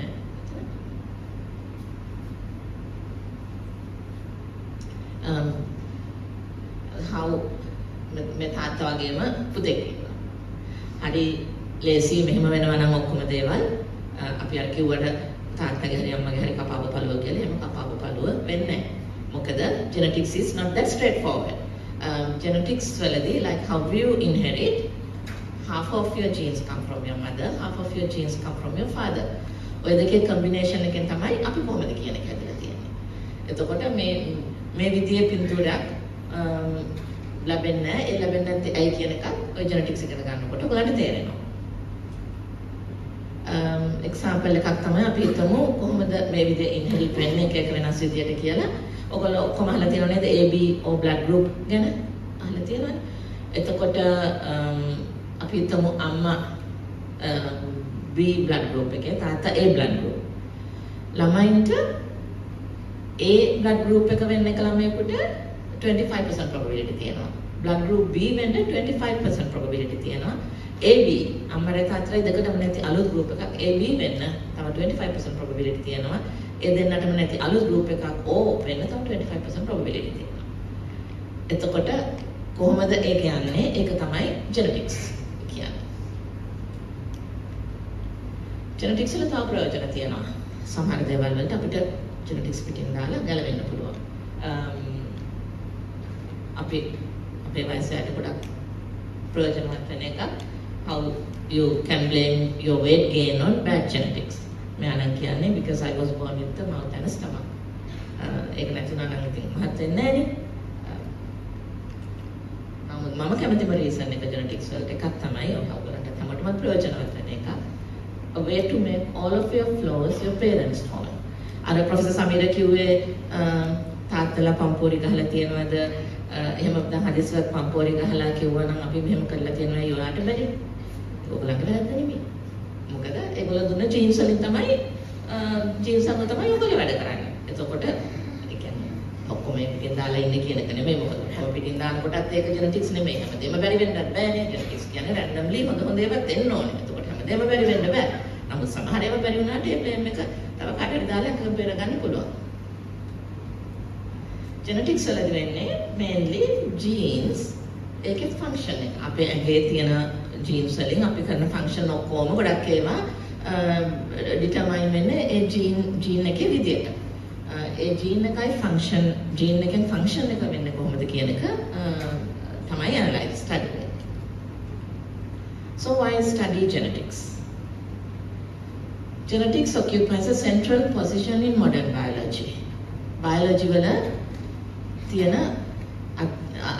බොහොම අවශ්‍ය අපිට ඉග්නෝර් කරන්න බැරි කතා නොකර ඉන්න බැරි ඒරියා එකක් තමයි genetics. In many aspects of life. දැන් අපි ඉස්කෝලේ යන කාලේ නම් අපි අහලා තියෙනවා මිනිසුන්ගේ ප්‍රධාන අවශ්‍යතාවයන් මොනවාද? ආහාර, ඇඳුම් පැළඳුම්, නිවාස. දැන් කාලේ වෙනකොට නම් තව එක අවශ්‍යතාවයක් තියෙනවා. ස්මාර්ට්ෆෝන් එක. දැන් ඉතින් ආහාර නැතත් ඇඳුම් පැළඳුම් නැතත් ඉස්සර පහලක් නැතත් ෆෝන් එක තියෙනවා නම් ජීවත් වෙන්න පුළුවන්. ටික කාලයක් බොහෝ කාලයක්. ඒ වුණා at the end of the day food, clothes ඔය දෙකම දැන් කාලේ විදියට හරියන විදියට to sustain the current population. If not for genetics, if not for genetic changes, අපි කෑම වගා කරනකොට ඒවා සතුන්ගේ විනාශ වෙන එක නතර කරගන්න ඩ්‍රෝට් වගේ ඒවට ටොලරේට් කරන්න එහෙම ගොඩක් වෙලාවට දැන් කාලේ මොන හරි ජෙනටික් ඉම්ප්‍රූව්මන්ට් එකක් පළවලා තියෙනවා. ගොඩක් වෙලාවට නෙමෙයි එහෙම තියෙන ඒවා තියෙනවා එහෙම නැතුව අපිට අමාරුයි නැචරල් විදියටම ගිහිල්ලා ඒ අපිට අවශ්‍යතාවයට සස්ටේන් කරන්න ලෝක නිෂ්පාදනය. ඇඳුම් පවා අපි අඳින කපු ඇඳුමක් ගන්න ඒ කපු වගාවල් අපිට ඕන තරමට කපු නිෂ්පාදනය කරන්න බෑ ඒවා genetically change කරලා හැදුවේ නැත්නම් ඒකට එන හානි නතර කරගන්න. So I mean just to say that for your main things in life, these genetics are important. The changes, improvements done by people who learn genetics and then who practice genetics, that's what you all are enjoying now, food, clothes, and the impact on healthcare. Genetics is a big part in healthcare. Then kale disease diagnosis, disease treatment, in general health promote karanna ape mona hari tiyana diseases nathi karaganna monada ape karanna one ewa danaganna genetics loku iwahalak wenawa, because there are certain diseases, say for example cancer is a genetic disease. kocharavat cancer gana ahanawa, that is a genetic disease. Cancer එකක් හැදෙන්නේ ඔය ජානවල වෙන මොනා හරි වෙනසක් නිසා.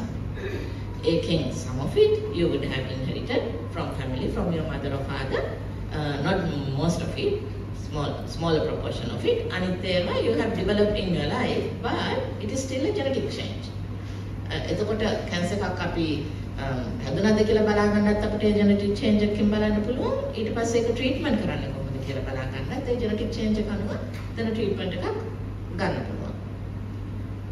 And understanding අපි කොච්චරක් අපි පරිණාමය ගැන කතා කරනවා, අපි කොහොමද මෙතනට ආවේ, අපි ආපු විදිය බලා ගන්න, අපි ඊට පස්සේ යන විදිය බලා ගන්න, අපි අතීතේ ඉඳන් ආපු විදිය අවශ්‍යයි. For understanding evolution and understanding the differences between species, all of it, that is genetics. These are just some of the important things of studying genetics and how that comes in use. Genetics in STEM. STEM කියන එක අද කාටද කියන්න පුළුවන් මොකක්ද STEM කියන්නේ කියලා. දැන් use වෙන buzzword එක කාටද කියන්න පුළුවන්? අහලා තියෙනවද කවුරුහරි? නෑ? අහලා තියෙන කෙනෙක් අත උස්සන්න මම එතකොට කියන්න මොකක්ද කියලා. STEM කියන්නේ science, technology, engineering and mathematics. Science field එකේ මේවා තමයි දැන් ගොඩාක් use වෙන මේ STEM කියන වචනේ ගොඩාක් use වෙනවා ලෝකේ දියුණුවට පුද්ගලයන්ගේ දියුණුවට අපි ඉගෙන ගන්න ගොඩාක් අපි ඉගෙන ගන්න fields එකතු කරලා හදපු වචනයක්. Genetics කියන්නේ part of STEM. ඒකේ තියෙනවා science part එක, understanding the biology and how you use that information for the benefit of humans and animals as well. Technology part එක. Genetics වල ගොඩාක් අර ප්‍රොෆෙසර් සමීර කිව්වා වගේ තියෙනවා biotechnology, bioinformatics bioinformatics කියන්නේ දැන් genetics වල නැතුවම බැරි කොටස. Bioinformatics, biology and informatics. දෙකේ amalgamation එක. And genetic engineering, genetic test එකක් කරන්න මට කියන්න පුළුවන් නම් දන්නවනම් එක මොනවාරි ඔයගොල්ලෝ දන්න ළඟදී බොහෝ භාවිතා වෙච්ච genetic test එකක නම. පහුගිය කාලේ ගොඩක් ඒක ගැන කතා වුණා. genetic test එකක් අපි කරපු ලෝකෙ පුරා. COVID PCR කියන්නේ මොකද්ද? genetic test එකක්. PCR කියන්නේ genetic testing. අපිට ඒ අවුරුදු කීපේ PCR නැතුව ජීවත් වෙන්න බැරි කමක් තිබුණේ. ඒ ලෙවල් එකට genetic testing පාවිච්චි කරා. හැබැයි දැන් ඔය COVID කියන එක අපි ඔයගේ අවුරුදු දෙක තුනේ දැනගත්තට PCR කියන එක ඔයගේ අවුරුදු දෙක තුනේ දැනගත්තට PCR කියන ටෙක්නොලොජි එක ඉන්වෙන්ට් කරේ 1985 ගණන්. එතකොට දැන් අවුරුදු 40ක් විතර අපි පාවිච්චි කරපු එක. අපි ඒක පහළව පාවිච්චි කරපු එක. නමුත් කවුරුත් ඒක වැඩි දැනගෙන හිටියේ නෑ. මොකද අපි ලඩක් කළා සාමාන්‍ය මොනවා හරි ලඩක් කළා ડોක්ටර් ළඟට ගිහිල්ලා සමහර අය විතරයි ටෙස්ට් එක කරේ. කොවිඩ් වලින් තමයි ඔක පොපියුලර් වුණේ. නමුත් ඒ වගේම වෙන වෛරස් වෙන බැක්ටීරියා අඳුර ගන්න කැන්සර් වලට අපිට අවුරුදු ගණනාවක් තිස්සේ ජෙනටික් ටෙක්නොලොජි භාවිත කරනවා. ඒ ටෙස්ටිං කියන එක ටෙක්නොලොජි engineering ඔය ඔක්කොටම යන එකක්. එතකොට ටෙස්ටිං වලට කරන biomedical engineering genetics knowledge තියන අය, engineering knowledge තියන අය, biomedical engineers. අපි test කරන ඕනේ machine එකක්. අපි PCR machine කියලා කියන්නේ ඒවා හදන්නේ, ඒවා maintain කරන්නේ, ඒවා repairs කරන්නේ biomedical engineers. ඒගොල්ලන්ගේ biology knowledge එකක් තියෙන, engineering knowledge එකක් තියෙන.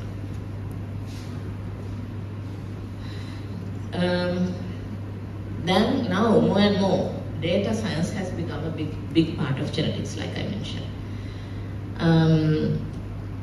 It's no longer අපි දැන් COVID වලට හරි SARS-CoV එකෙන් COVID හැදෙනවා straightforward SARS-CoV තියෙනවද කියලා බැලුවා වෙන COVID නැද්ද කියලා decide කරන්න පුළුවන් ඒක easy විදියක් අපේ දැන් වෙන ගොඩක් test වලට cancer ගත්තා සමහරවිට cancer වලට අපිට එක දෙයක් විතරක් බලලා බෙහෙතක් දෙන්න බෑ අපි cancer වල ගොඩක් cancer වලදී අපි මේ ජාන පරීක්ෂණ කරනවා genetic testing නමුත් එක වෙනසක් විතරක් බලලා අපිට බෙහෙතක් දෙන්න බෑ you have to look at multiple different genes multiple different changes ඒවා බලලා interpret කරන්න මම අද වගේ මේවා අපිට මොනවාද ජාන කියන්නේ අපිට ඇහැට පේන දේවල් නෙමෙයි ඇහෙන් බලලා මයික්‍රොස්කෝප් එකෙන් බලන්න පුළුවන් ඒවා නෙමෙයිනේ එතකොට අපි කොහොමද ඒකෙන් data ගන්නෙ ඒ ඔක්කොම genetics වලදී අපි ඉගෙන ගන්න දේවල් කොහොමද ඒ information ටික අපි අරගන්නේ ඒක interpret කරන්නේ මේ ජාන වෙනස තියනවාද නැත්නම් මේ අනිත් second ජාන වෙනස තියනවාද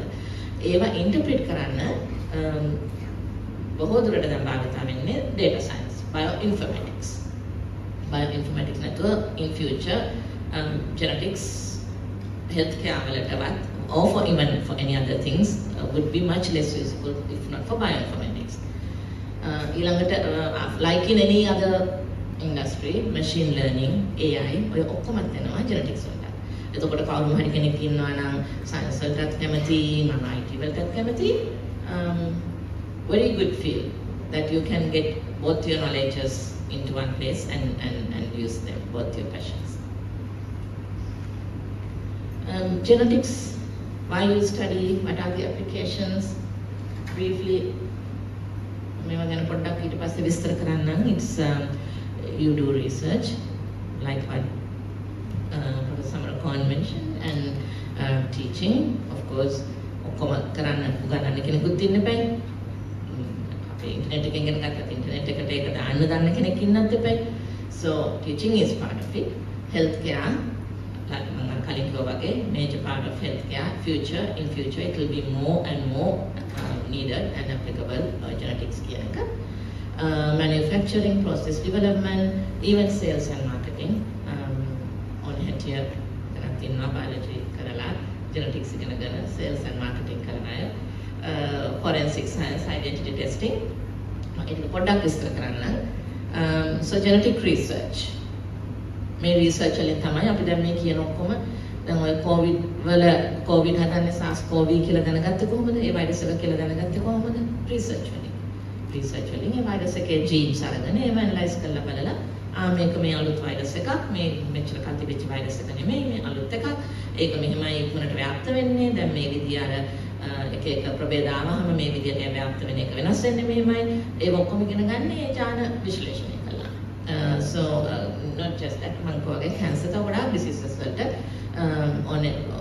අදාළ නිසා so you use that in research genetics knowledge in drug discovery agriculture මම කියවන cotton වලට උනත් ගොඩාක් වල ಜಾති food වලට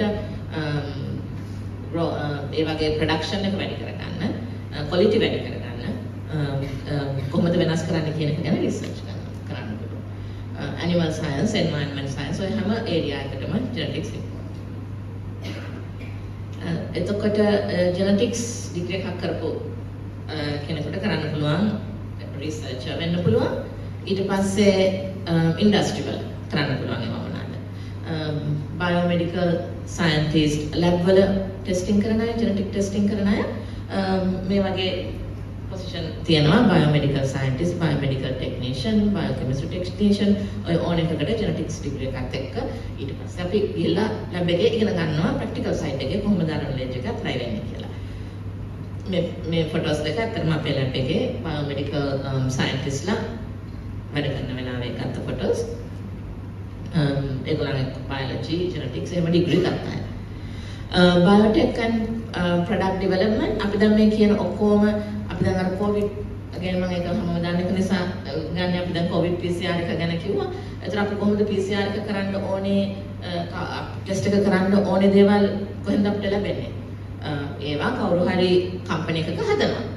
ඒ හදන process හදන part එකට ඒ science knowledge එක තියෙන, genetics knowledge එක තියෙන, biology knowledge එක තියෙන කෙනෙක් තියෙන අය අවශ්‍යයි. ඒතර ඒ production industry වල ඒ production වලට genetics knowledge වලින් employment තියෙනවා. එතන ඒ companies industry වෙනකොට ගොඩාක් එක විදිහේ opportunities තියෙනවා. ඒකෙම research level, management level, sales, legal aspect ඒ ඔක්කොම බලන්න ඒ genetics knowledge එකත් එක්ක. sales and marketing වල එක විදිහේ job opportunities තියෙනවා. තමන්ගේ passion එක අනුව තමන් එහෙම දේවල් sell කරන්න, market කරන්න එහෙම කැමති කෙනෙක් නම් යන්න field එක. මොකද මේකට ඇත්තටම හොඳටම demand එකක් තියෙනවා. ඒ අපි අර හැමෝම කරන එක නෙමෙයි ඒ knowledge එක අරගෙන වැඩි කට්ටිය නැති පැත්තකට ගියාම තමන්ට හොඳට market එකක් තියෙනවා. ඒකෙන් ලොකු development එකක් ගන්න පුළුවන්. forensic science නම් දන්නවනේ ගොඩක් අය නේද?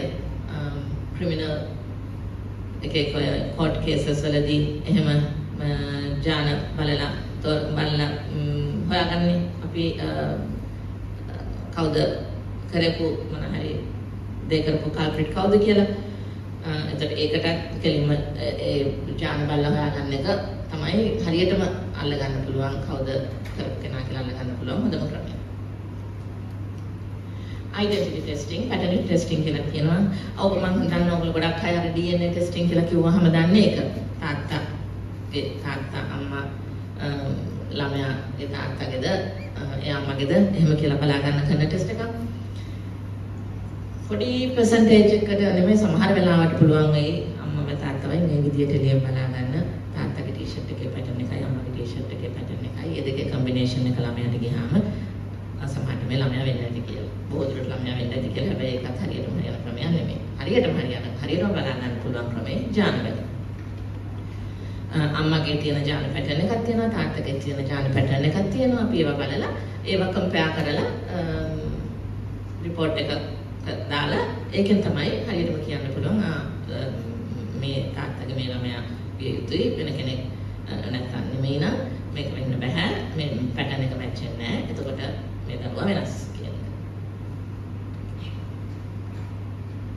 මම පොඩ්ඩක් කියන්නම් එතකොට දැන් අපි මොනවාම Gene Labs Medical කියලා කිව්වා කම්පැනි එක අපි මොනවද කරන්නේ මම molecular geneticists මම genetics ඉගෙන ගත්ත කෙනෙක් genetics සහ තව biochemistry තව ගොඩක් දේවල් කාලය ඇතුළත ඉගෙන ගත්තා නමුත් genetics වලින් අපි කරන දේ කම්පැනි එක නමෙම තියෙනවා Gene Labs කියන්නේ අපි genetics නිසා අපේ විෂන් එක උනේ ඇත්තටම ලංකාවේ නොතිබිච්ච testing හැබැයි healthcare වලට අත්‍යවශ්‍ය testing introduce කරලා ඒවා ලංකාවට ලබා ගන්න platform එකක් හදලා දෙන එක. එතකොට mainly අපි කරන්නේ molecular diagnostic කියන එක. ඒ කියන්නේ mostly clinical පැත්ත healthcare වලට. මම අර කිව්වේ දැන් genetics වලින් research කරන්න පුළුවන් තව ගොඩක් දේවල් කරන්න පුළුවන් අපි research කරනවා. හැබැයි අපේ main focus එක තියෙන්නේ patients ලට healthcare වලට ඕනේ genetic testing. අපි දැන් normal doctor කෙනෙක් ළඟට ගියාම doctor history අහලා symptoms අහලා උන බලලා මොන හරි මේකයි ලෙඩේ කියලා කියනවානේ. ඒ කියන එකට from genetic testing we give them support to get a better diagnosis. අපි බලනවා genes වලින් මොකද සමහර ලෙඩ COVID වගේ infection කියන එක අපිට ජානේ බලලා මේකයි ලෙඩේ කියලා කියන්න පුළුවන්. කැන්සර් එකක් සමහරවිට ජානේ බලලා මේකයි කැන්සර් එක කියන්න පුළුවන්. ඒ වගේ තව ගොඩක් තියෙනවා ඒ ජාන තාක්ෂණයේ ඒ ටෙස්ට් එකෙන් diagnosis වලට ඉවහල් වෙනේම අපි ජාන බලලා කරලා දීලා ඒ support එක දෙනවා to the doctors and to the healthcare professionals. අපි කරන ටෙස්ට් lab එකේ එක ඒවට ඕන වෙනවා. එකක් තමයි මම අර කියපු diagnosis. infections, viruses, bacteria, so many different infections. හරියටම ගොඩක් කලාවට 100% අර COVID වල වගේ 100% accurate diagnosis එක එන්නේ genetic test එකකින්. Then අනිත් rare genetic disorders තියෙනවා. ඔය අහලා තියෙන Down syndrome වගේ එහෙම ඒවා තියෙනවා. ඒවා confirm කරන්න genetic test එකක් අවශ්‍ය වෙනවා. ඒ වගේ ඒවා අපි කරනවා. Personalized medicine. දැන් කාලේ කතා වෙනවා අපි දැන් අර අපි තුමු පැනඩෝල් එකක් කියලා පැනඩෝල් එක අරගත්තාම හැමෝටම හරියනවද සමහරුන් කියනවා මම පැනඩෝල් එකක් ගත්තට මට ඒක එච්චර හරියන්නේ නැහැ මම මේ අනිත් එක ගන්නවා ඒ හරියටම Tamanට හරියන බෙහෙත සමහර වෙලාවට දැනගන්න එක එක්කෙනා ගැන මම කියන්නේ we are different from each other because of the combination of genes we get from parents and all එතකොට ඒ හරියන බෙහෙත දැනගන්න that's called personalized medicine lot used in cancer අනිත් ඒවාට භාවිත වෙනවා අපි ගන්න pain killers උනත් සමහරලාට personalized medicine pharmacogenomics කියන්නේ අපිට හරියන dose එක සමහරලාවට සමහර ඔය ලොකු surgery වලට පස්සේ හැමදේම pain killers තියෙනවා සමහර අයට normal dose එක දුන්නාම toxic ඒකෙන් මැරෙන්න පුළුවන් එතකොට ඒ වගේ ඒ වෙලාවට හරියන dose එක මොකක්ද අපිට හරියට කොහොමද treatment එක ගන්න කියලා දැනගන්න genetic test තියෙනවා ඒවා කරනවා carrier screening අර මම කිව්වා small percentage of cancers අපිට පරම්පරාවෙන් එනවා. ඒකට අපිට කලින්ම බලන්න පුළුවන් ඒ පරම්පරාවෙන් අපි හිතමු breast cancer. ලෝකේ the most common cancer in the world. අපි a certain percentage of breast cancers when you have a certain mutation වෙනස් වෙච්ච ජානයක් තියෙනවා නම් breast cancer හරි ovarian හරි cancer එන risk එක ගොඩක් වැඩි වෙනවා ඒ ජාන වෙනස තියෙන පුද්ගලයන්ට. ඒකට අපිට කලින්ම බලන්න පුළුවන් ෆැමිලි එකේ තියෙනවා නම් අපිට ඒ ජානය ඇවිල්ලා තියෙනවාද? ඇවිල්ලා තියෙනවා නම් අපි කොහොමද ඒක අපි කලින් ගොඩක් ඒක ගැන විමසිලිමත් වෙලා මොන හරි වෙනසක් තියෙනවා නම් ටෙස්ට් කරගෙන කලින්ම අඳුනාගත්තොත් බ්‍රෙස්ට් කැන්සර් වගේ එකක් කලින් අඳුනාගත්තොත් සුව කිරීමේ සම්භාවිතාව හොඳටම වැඩියි. හැබැයි ගොඩක් පරක් වුණොත් සුව කරන්න අමාරුයි.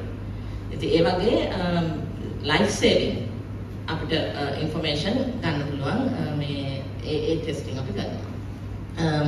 ලංකාවේ ගොඩක් කතා වෙනවා kidney transplantation. ඒකෙදී donor ඉන්නවා recipient ඉන්නවා. ඒගොල්ලන් match කරලා තමයි දෙන්නේ. මොකද පටක match වෙන්නේ නැත්නම් kidney එක ගත්ත එක්කෙනා මැරෙන්න පුළුවන්. ඒ match නැති ප්‍රශ්නය නිසා. ඒතර ඒ match කරන එක කරන්නේ genetic testing වලින්. ඊට පස්සේ cancer වගේ ඒවා හැදුනහම මේක කොච්චර ඉක්මනට හොඳ වෙයිද? ඉක්මනට හොඳ කරන්න පුළුවන් එකක්ද? හොඳ කරන්න බැරි එකක්ද? ඒවා බලන්න පුළුවන් සමහර ජාන දිහා. තව බබා ඉපදෙන්න කලින් newborn prenatal testing කියන්නේ ඉපදෙන්න කලින් කලලය අවස්ථාවේ අපිට ජාන බලලා කියන්න පුළුවන් මේ කලලයෙන් හැදෙන බබා සමහර ලෙඩ හැදෙන්න සම්භාවිතාවක් තියෙනවා. නැත්නම් අනිවාර්යෙන් ඒ ලෙඩ හැදෙනවා. එහෙමනම් ඒව මොන හරි බලප්ප ගන්න පුළුවන් ඒවා තියෙනවා නම් ඒව කලින්ම කරන්න පුළුවන්. ඔය වගේ හැම ගොඩක් අංශවල health care වලට ඕනේ testing on top of it, we do our own research and development. කොහොමද අපි මිනිස්සුන්ට අවශ්‍ය වෙන ටෙස්ට් එකක් අපි from R&D we would develop it and make it available for patients. Different other about viruses, bacteria, how they behave, ඒ වගේ research කරනවා. We provide a service to universities. දැන් ප්‍රොෆෙසර් සමරකෝන් කිව්වා වගේ දැන් ඒගොල්ලන්ගේ කරන සමහර රිසර්ච් වලට යුනිවර්සිටිස් වල ගොඩක් ඊටම යුනිවර්සිටි එකේම තියෙනවා සමහර research component they don't have the facility to do certain kinds of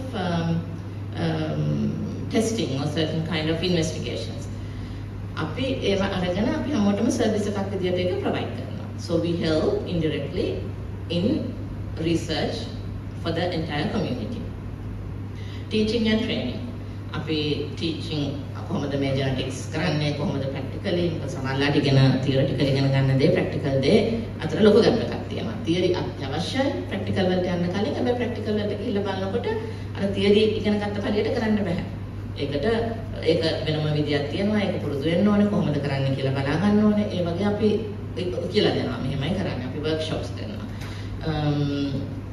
A level ඔයගොල්ලෝ වගේ A level ඉවර වෙච්ච අයගේ ඉඳන් degree undergraduates ladder, postgraduate කරන අයට, medical students ladder, even consultants.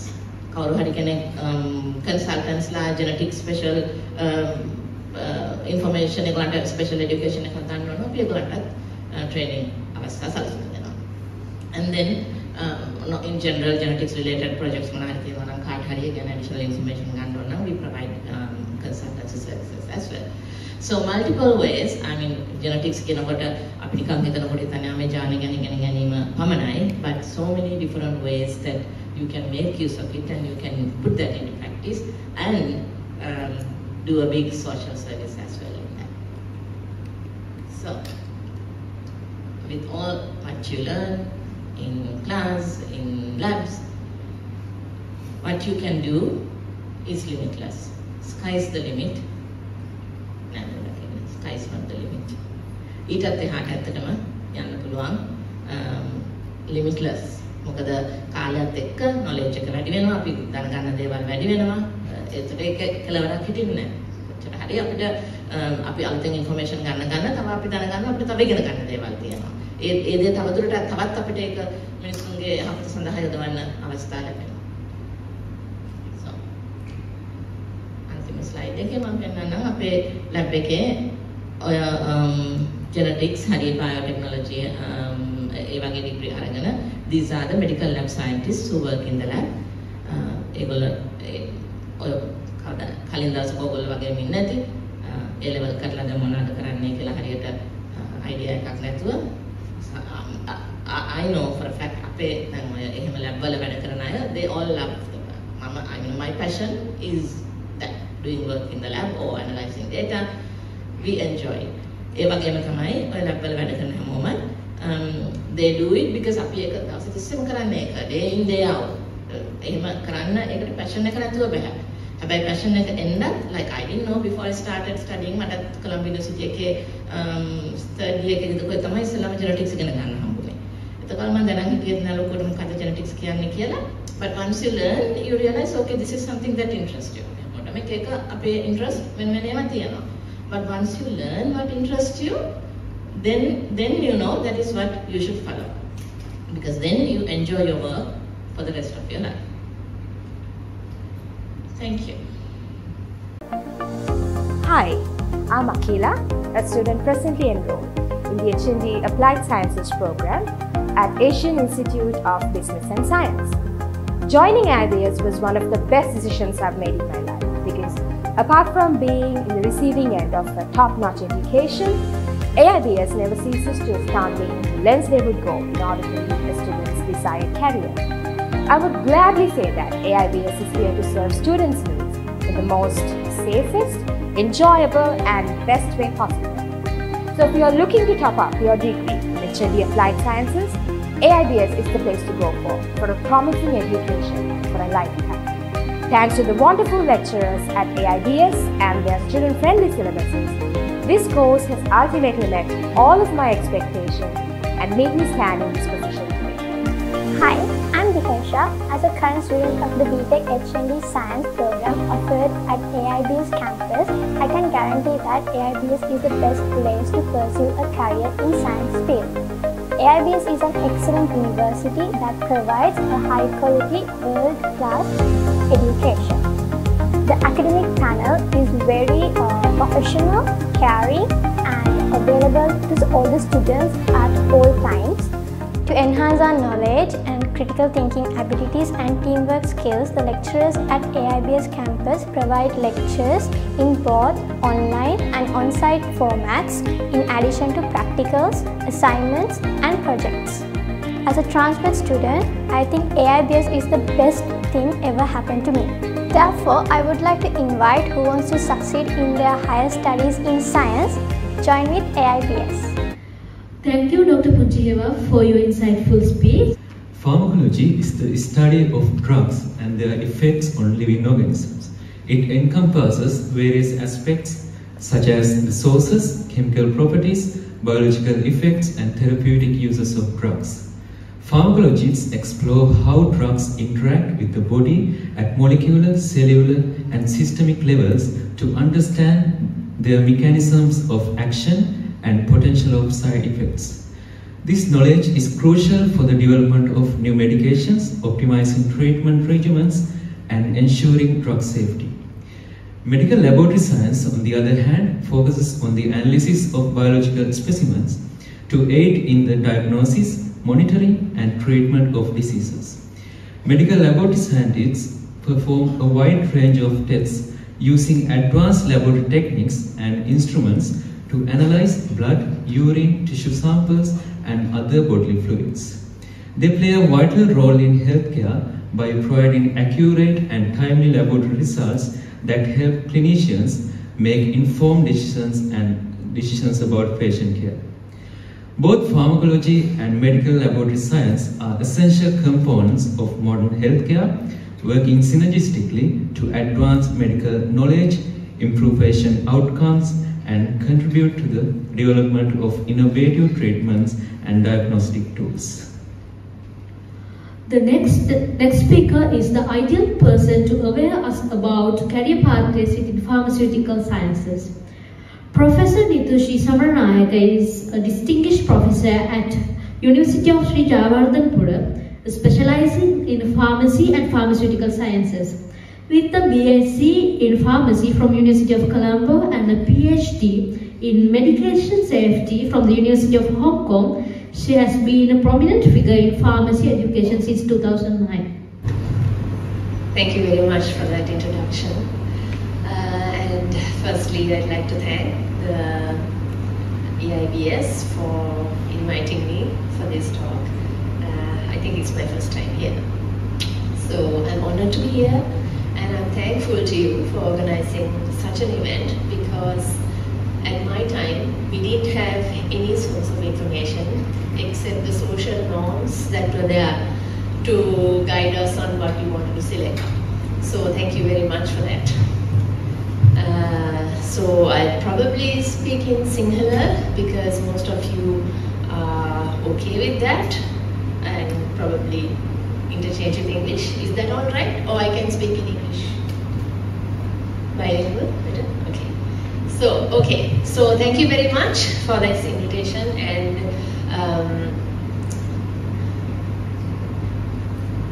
firstly, I'd like to tell you that you're very lucky to have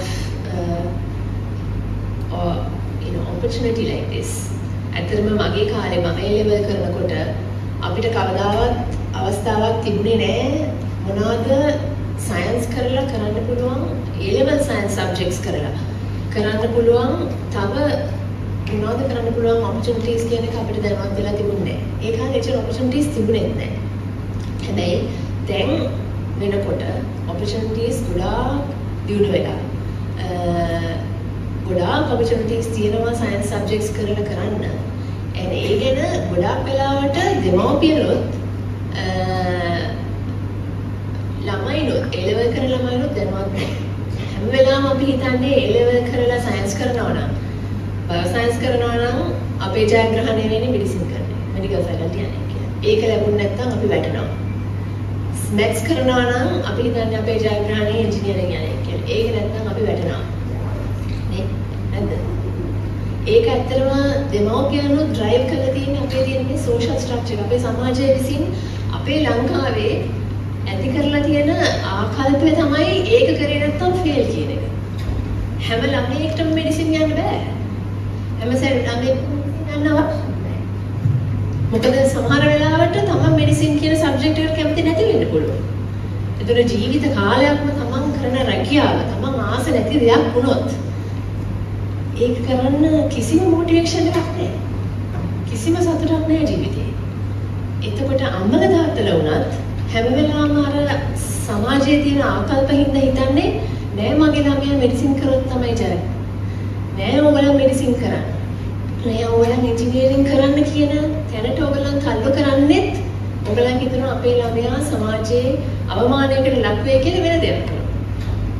එහෙම දෙයක් දැන් නෑ.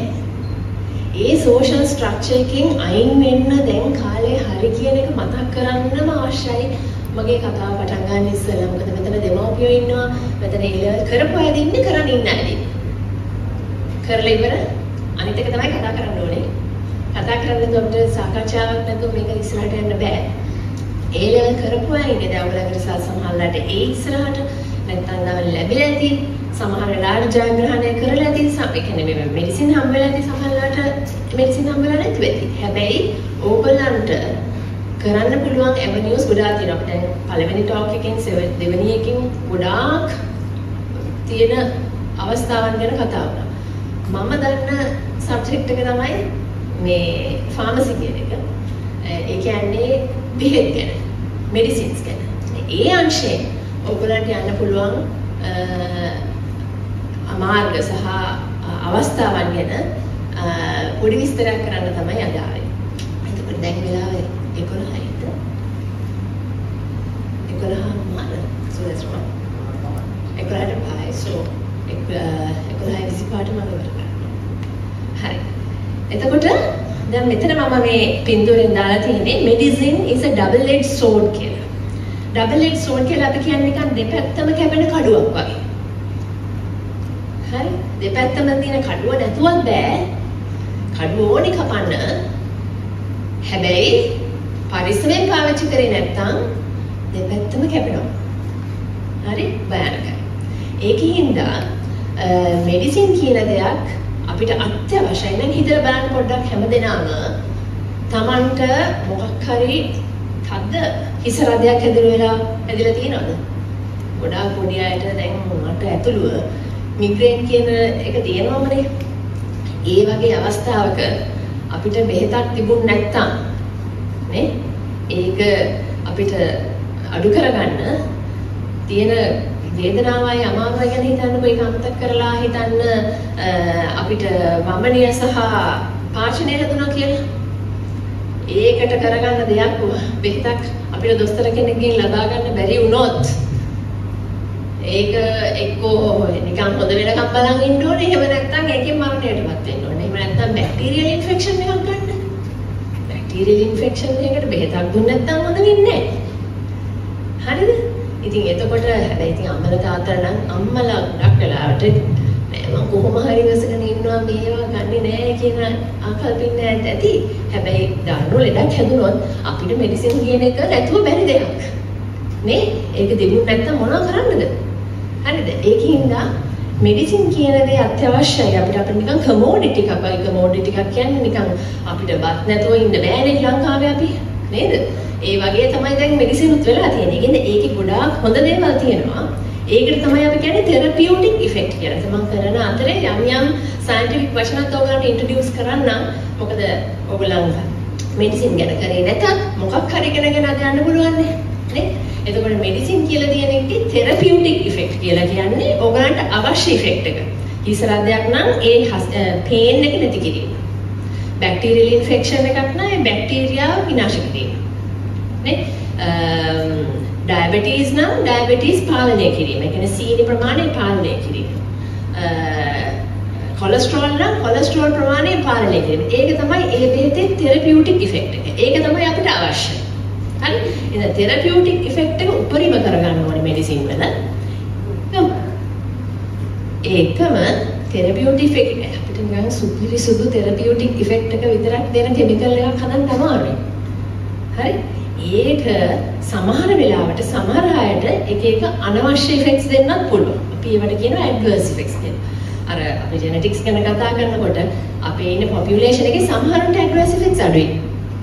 සමහරුන්ට ටිකක් වැඩියෙන් එනවා. හරි? ඒ එකම අපි ඉතින් මේ කියන විදිහට පාවිච්චි කරන්නේ නැහැනේ. නේ? ඔයගොල්ලන්ගේ අම්මලා තාත්තලා ආච්චිලා සීයලා ඩයබටිස් මෙඩිසින් ගන්නවා නම් කාඩියෝවැස්කියුලර් හાર્ට් ප්‍රශ්න වලට මෙඩිසින් ගන්නවා නම් ඒ දොස්තර හරි ෆාමසිස්ට් හරි කියන විදිහටම බොන්නේ නැහැනේ. නේ? අපිට ඕන විදිහට බොන්නේ. ඒ වගේ හිතුමතේට අපේ තියෙන ඖෂධ පාවිච්චි කරන්න ගියොත් ඒකෙන් ලැබෙන ඇඩ්වර්ස් ඉෆෙක්ට්ස් ඒ කියන්නේ අහිතකර බලපෑම් තියෙන්න පුළුවන්. ඒක තමයි දෙපැත්තම කැපෙන පීයක් කියන්නේ. හරි? ඉතින් ඒ අහිතකර ඒවා අවම කරමින් තෙරපියුටික් ඉෆෙක්ට් එක උපරිමයෙන් කරලා මෙඩිසින් එකක් පාවිච්චි කිරීම තමයි අපේ ගෝල් එක විය යුත්තේ. දැන් එතකොට මට අවශ්‍යයි කියන්න මේ මෙඩිසින් පාවිච්චි කියන එක මේ ඊයේ පෙරේදා මේ නවල් ඩෙවලොප්මන්ට් එකක් නෙවෙයි. හරි මෙඩිසින් නැත්තම් ෆාමසිටිකල්ස් නැත්තම් ඔය මෙඩිසිනල් වැලියු කියන එක තිබුණේ ගොඩාක් ඉස්සර ඉඳන්.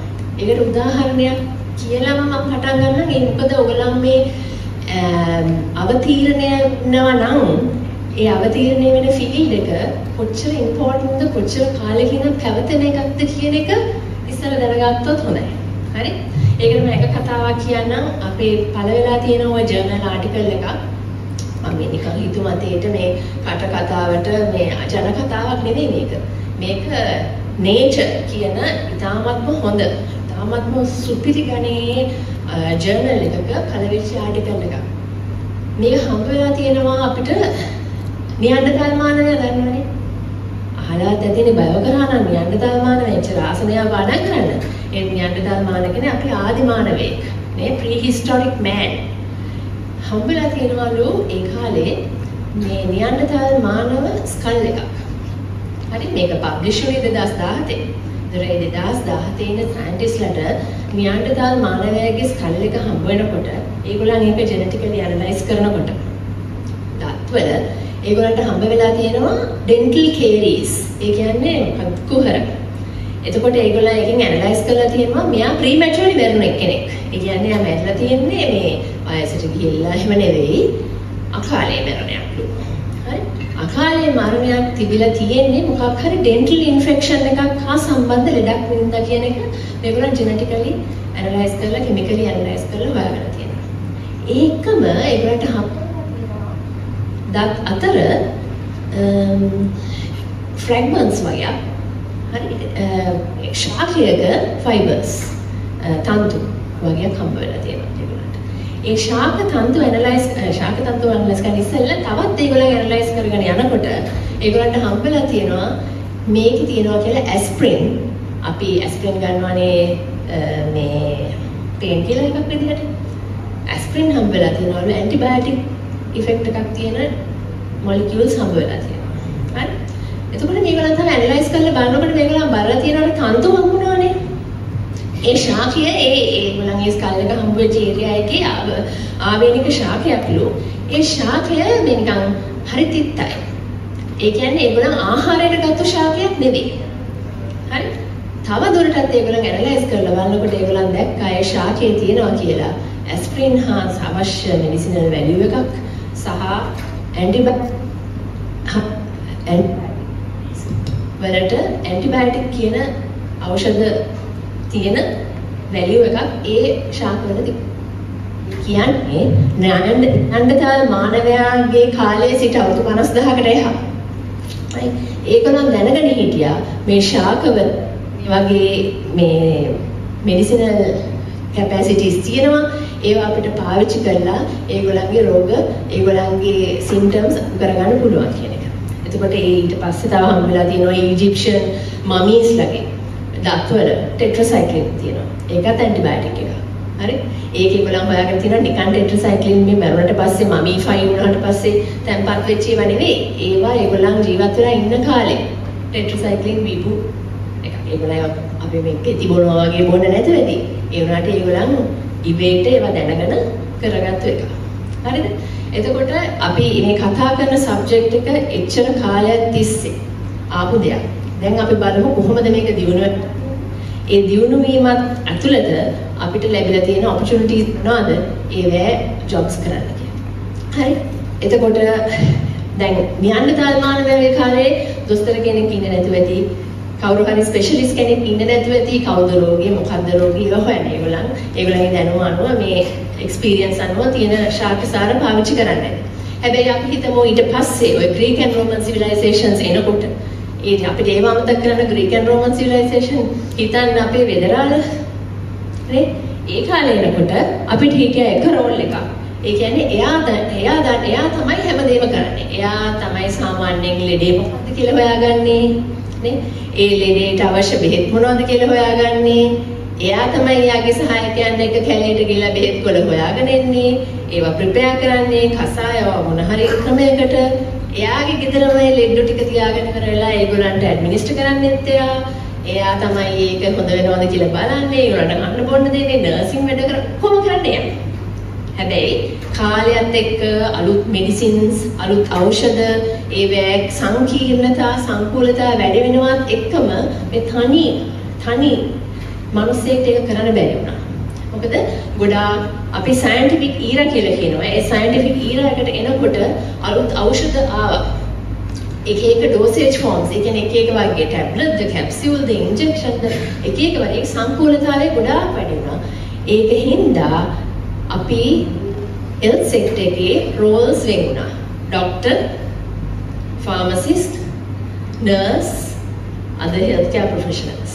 ඒ කියන්නේ ડોක්ටර් ඉන්නවා ඩයග්නෝස් කරලා මොනවද මේවා කරන්න දෙන්න ඕනේ බෙහෙත් මොනවද කරන්න ඕනේ ට්‍රීට්මන්ට් කියන එක තීරණය කරන්න. ෆාමසි වෙන්නවා ඒ අවශ්‍ය බෙහෙත් නිෂ්පාදනය කරලා ඒවා බෙදා හැරීමට. එතකොට නර්ස් ඉන්නවා ඒවා හරියට ගත්තද කියලා බලන ඒ කෑගද. එතකොට මම මේ කියන්න ආවේ ඒකින්ද මේ සයන්ටිෆික් ඊරා එක එනකොට මේ රෝල්ස් වෙන් වෙලා doctor, pharmacy, nursing ඒ කියන රෝල් ගොඩාක් ප්‍රොෆෙෂන්ස් හැදෙන්න ගත්තා. pharmaceutical scientist කියන රෝල් එක ආවේ මෙන්න මේ අවස්ථාවේදී drugs, medicines කියන එක පටන් ගත්තට පස්සේ. හරිද? ඒ කියන්නේ අපි දැන් ශාකයක් කරන් ශාක කොලේ කනවට වෙනුවට ඒකේ තියෙන මෙඩිසිනල් වැලියු එක පාවිච්චි කරලා ඖෂධයක් නිෂ්පාදනය කරලා ඒ ඖෂධය පාවිච්චි කිරීම concept එක ආවට පස්සේ pharmaceutical scientist කියන concept එක ආවා. ඒක දැන් මම කතා කරන්නේ pharmaceutical scientist කෙනෙක්ට තියෙන මේ opportunities ඒකින්ද තමයි මම කියන්න ගත්තේ කොහොමද එතනට අපි ආවේ කියලා. හරි? දැන් අපි බලමු කොහොමද මේ pharmaceutical scientist කෙනෙක්ට කරන්න තියෙන දේවල් මොනවද කියලා. අපි ඖෂධයක් ගත්තොත් දැන් හිතමු දාන්න පැරසිටමෝල් හැමෝම බීලා ඇතිනේ. නේ? බීලා නැති කෙනෙක් නැතුව ඇති ඇලර්ජි එකක් නැත්තම් ඒ පැරසිටමෝල් 500 mg තමයි සාමාන්‍යයෙන් තියෙන්නේ. පැරසිටමෝල් පෙති දෙකක් බොනවා එතකොට 1 gram තමයි බොන්නේ. ඒතර පැරසිටමෝල් පෙත්තක් අතර ගත්තහම ඔය හිතන්නේ ඒක 500 mg කියලාද? නෝනේ නේ. ඒක සාමාන්‍යයෙන් 1 gram හරි මොකක් හරි ඊට වඩා බරයි ඒක. ඒ මොකද ඒකේ තියෙන්නේ ඒ තෙරපියුටිකලි අවශ්‍ය අපිට දැන් තෙරපියුටික් ඉෆෙක්ට් කියලා මම කිව්වේ පේන් කිලර් හරි ෆීවර් නැති කරන්න හරි මොකක් හරි ඒකට අවශ්‍ය කරන කෙමිකල් එක පමණක් නෙවෙයි. ටැබ්ලට් එකක් හදනකොට ඒක අපිට බොන්න පුළුවන්. ටැබ්ලට් එකක් වෙන්න අපි තව දේවල් එකට එකතු කරනවා. එතකොට ඔයගලන් පැරසිටමෝල් ටැබ්ලට් එකක් හරි ඕනෑම ටැබ්ලට් එකක් අල්ලන් ඉන්නවා නම් අතේ ඒකේ තියෙනවා වර්ග දෙකක්. එකක් තමයි ඇක්ටිව් ඉන්ග්‍රීඩියන්ට් කියන එක.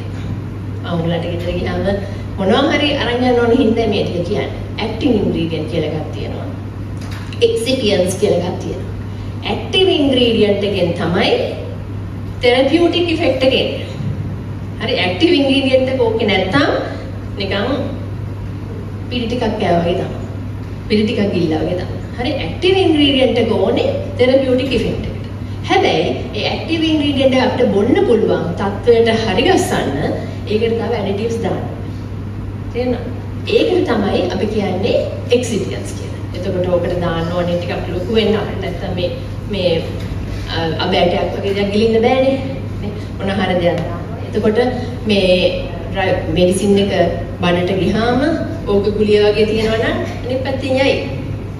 නේ? ඒක දිගට ඒක ඩිසින්ටිග්‍රේට් වෙන්න ඕනේ. ඒ කියන්නේ ඒක කැඩෙන්න ඕනේ අපේ. දිය වෙන්න ඕනේ අපේ. ඒකෙන් තමයි අපි අවශෝෂණය කරගන්නේ අවශ්‍ය දේ. හරි? එතකොට මෙඩිසින් එකක් ගත්තාම ඇක්ටිව් ඉන්ග්‍රීඩියන්ට් එකක් තියෙනවා. ඒක තමයි අත්‍යවශ්‍ය. එක්සිපියන්ට්ස් තියෙනවා. ඒවත් අත්‍යවශ්‍යයි. මොකද මේ වැඩේට ඒ දෙකෙන්ම හැබැයි හරියට පාවිච්චි කරේ නැත්නම් අහිතකර බලපෑම් එන්නත් පුළුවන්. ඉතින් මේ ඇක්ටිව් ඉන්ග්‍රීඩියන්ට් එකක් සහ එක්සිපියන්ට් එකක් දාලා හදන ඖෂධය අපිට එන්න ගොඩාක් ලොකු දීර්ඝ මාර්ගයක ගිහින් තමයි ඒගොල්ලන් අපි ගාවට එන්නේ. ඔයගලන්ගේ කටට නැත්නම් ඔයගලන්ට ඒක කන්සියුම් කරන්න නැත්නම් ඇඩ්මිනිස්ටර් කරන්න ඔයගලන්ට ලැබෙන්නේ ලොකු දීර්ඝ මාර්ගයක් ගිහිල්ලා. හරිද? එතකොට ඒ මොනවද?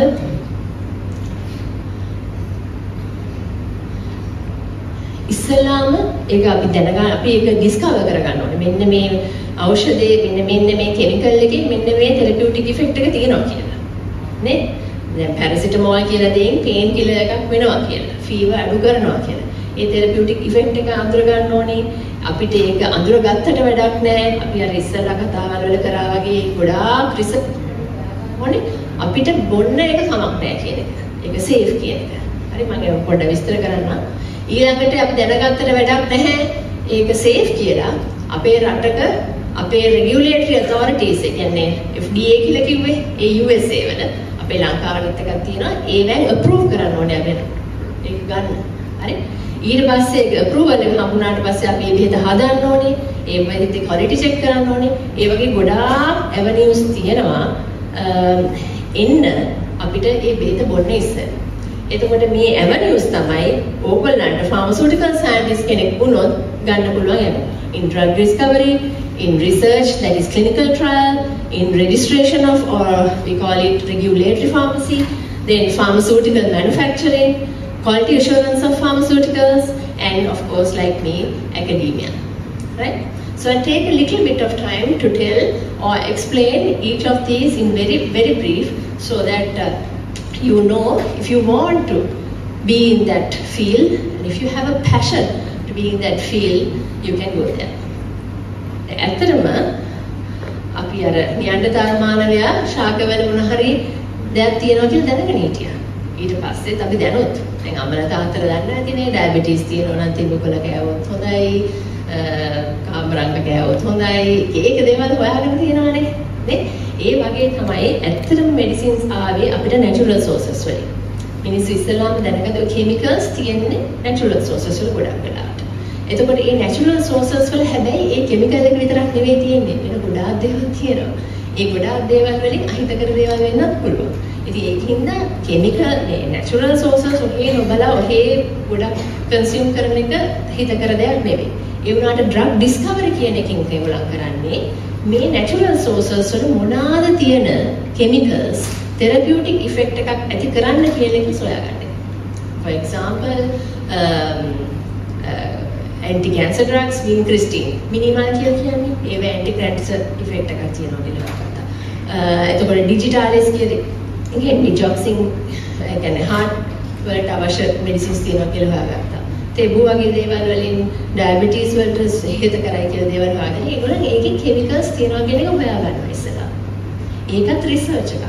එතකොට තමන් ආස නම් මේ වගේ රිසර්ච් කරන්න ඒ ඒරියා එකේ ගොඩාක් opportunities තියෙනවා. එතකොට අපි දැන් හොයාගත්තට වැඩක් නැහැ. දැන් එතකොට ඒ රිසර්චර්ස්ලා මුලින්ම කරන්නේ ඒ අමුද්‍රව්‍ය අරගෙන ඒවෙන් බලනවා ඉෆෙක්ට් එකක් තියෙනවද නැද්ද කියලා රිසර්ච් කරනවා. ඊට පස්සේ ඒගොල්ලන් කරන්නේ දැන් අපිට එහෙම හරිය තියෙනවා කියලා කියනවා. හරි? ඇන්ටි ඩයබටික් ඉෆෙක්ට් එකක් තියෙනවා. සීනි අඩු කරන්න පුළුවන්. මේ කුලේ මේ ශාකේ. එහෙම හොයාගත්තට මදනේ අපි ඒතර ශාක ටික ඔක්කොම විනාශ කරන්නද? නේද? එහෙම එකක් හොයාගත්තට පස්සේ අපි මේගොල්ලන් සමහර ගොඩක් වෙලාවට කරන්නේ ඒක සින්තටිකලි කෘතිමව ඒක ප්‍රිපෙයාර් කරනවා. ඒ දැන් හිතමු ඒ ශාකයේ තියෙන මොකක් හරි කෙමිකල් එක හොයාගෙන ඒ කෙමිකල් එකට අවශ්‍ය ඒ ස්ට්‍රක්චර් එක සින්තටිකලි ප්‍රිපෙයාර් කරනවා. එතකොට ඒ සින්තටිකලි ප්‍රිපෙයාර් ඩ්‍රග් එක තමයි ඒගොල්ලන් එතකොට ඉස්සරහට ගෙනියන්නේ ගොඩක් වෙලාවට. හරි? එතකොට ඒ සින්තටිකලි ප්‍රිපෙයාර් ඩ්‍රග් එක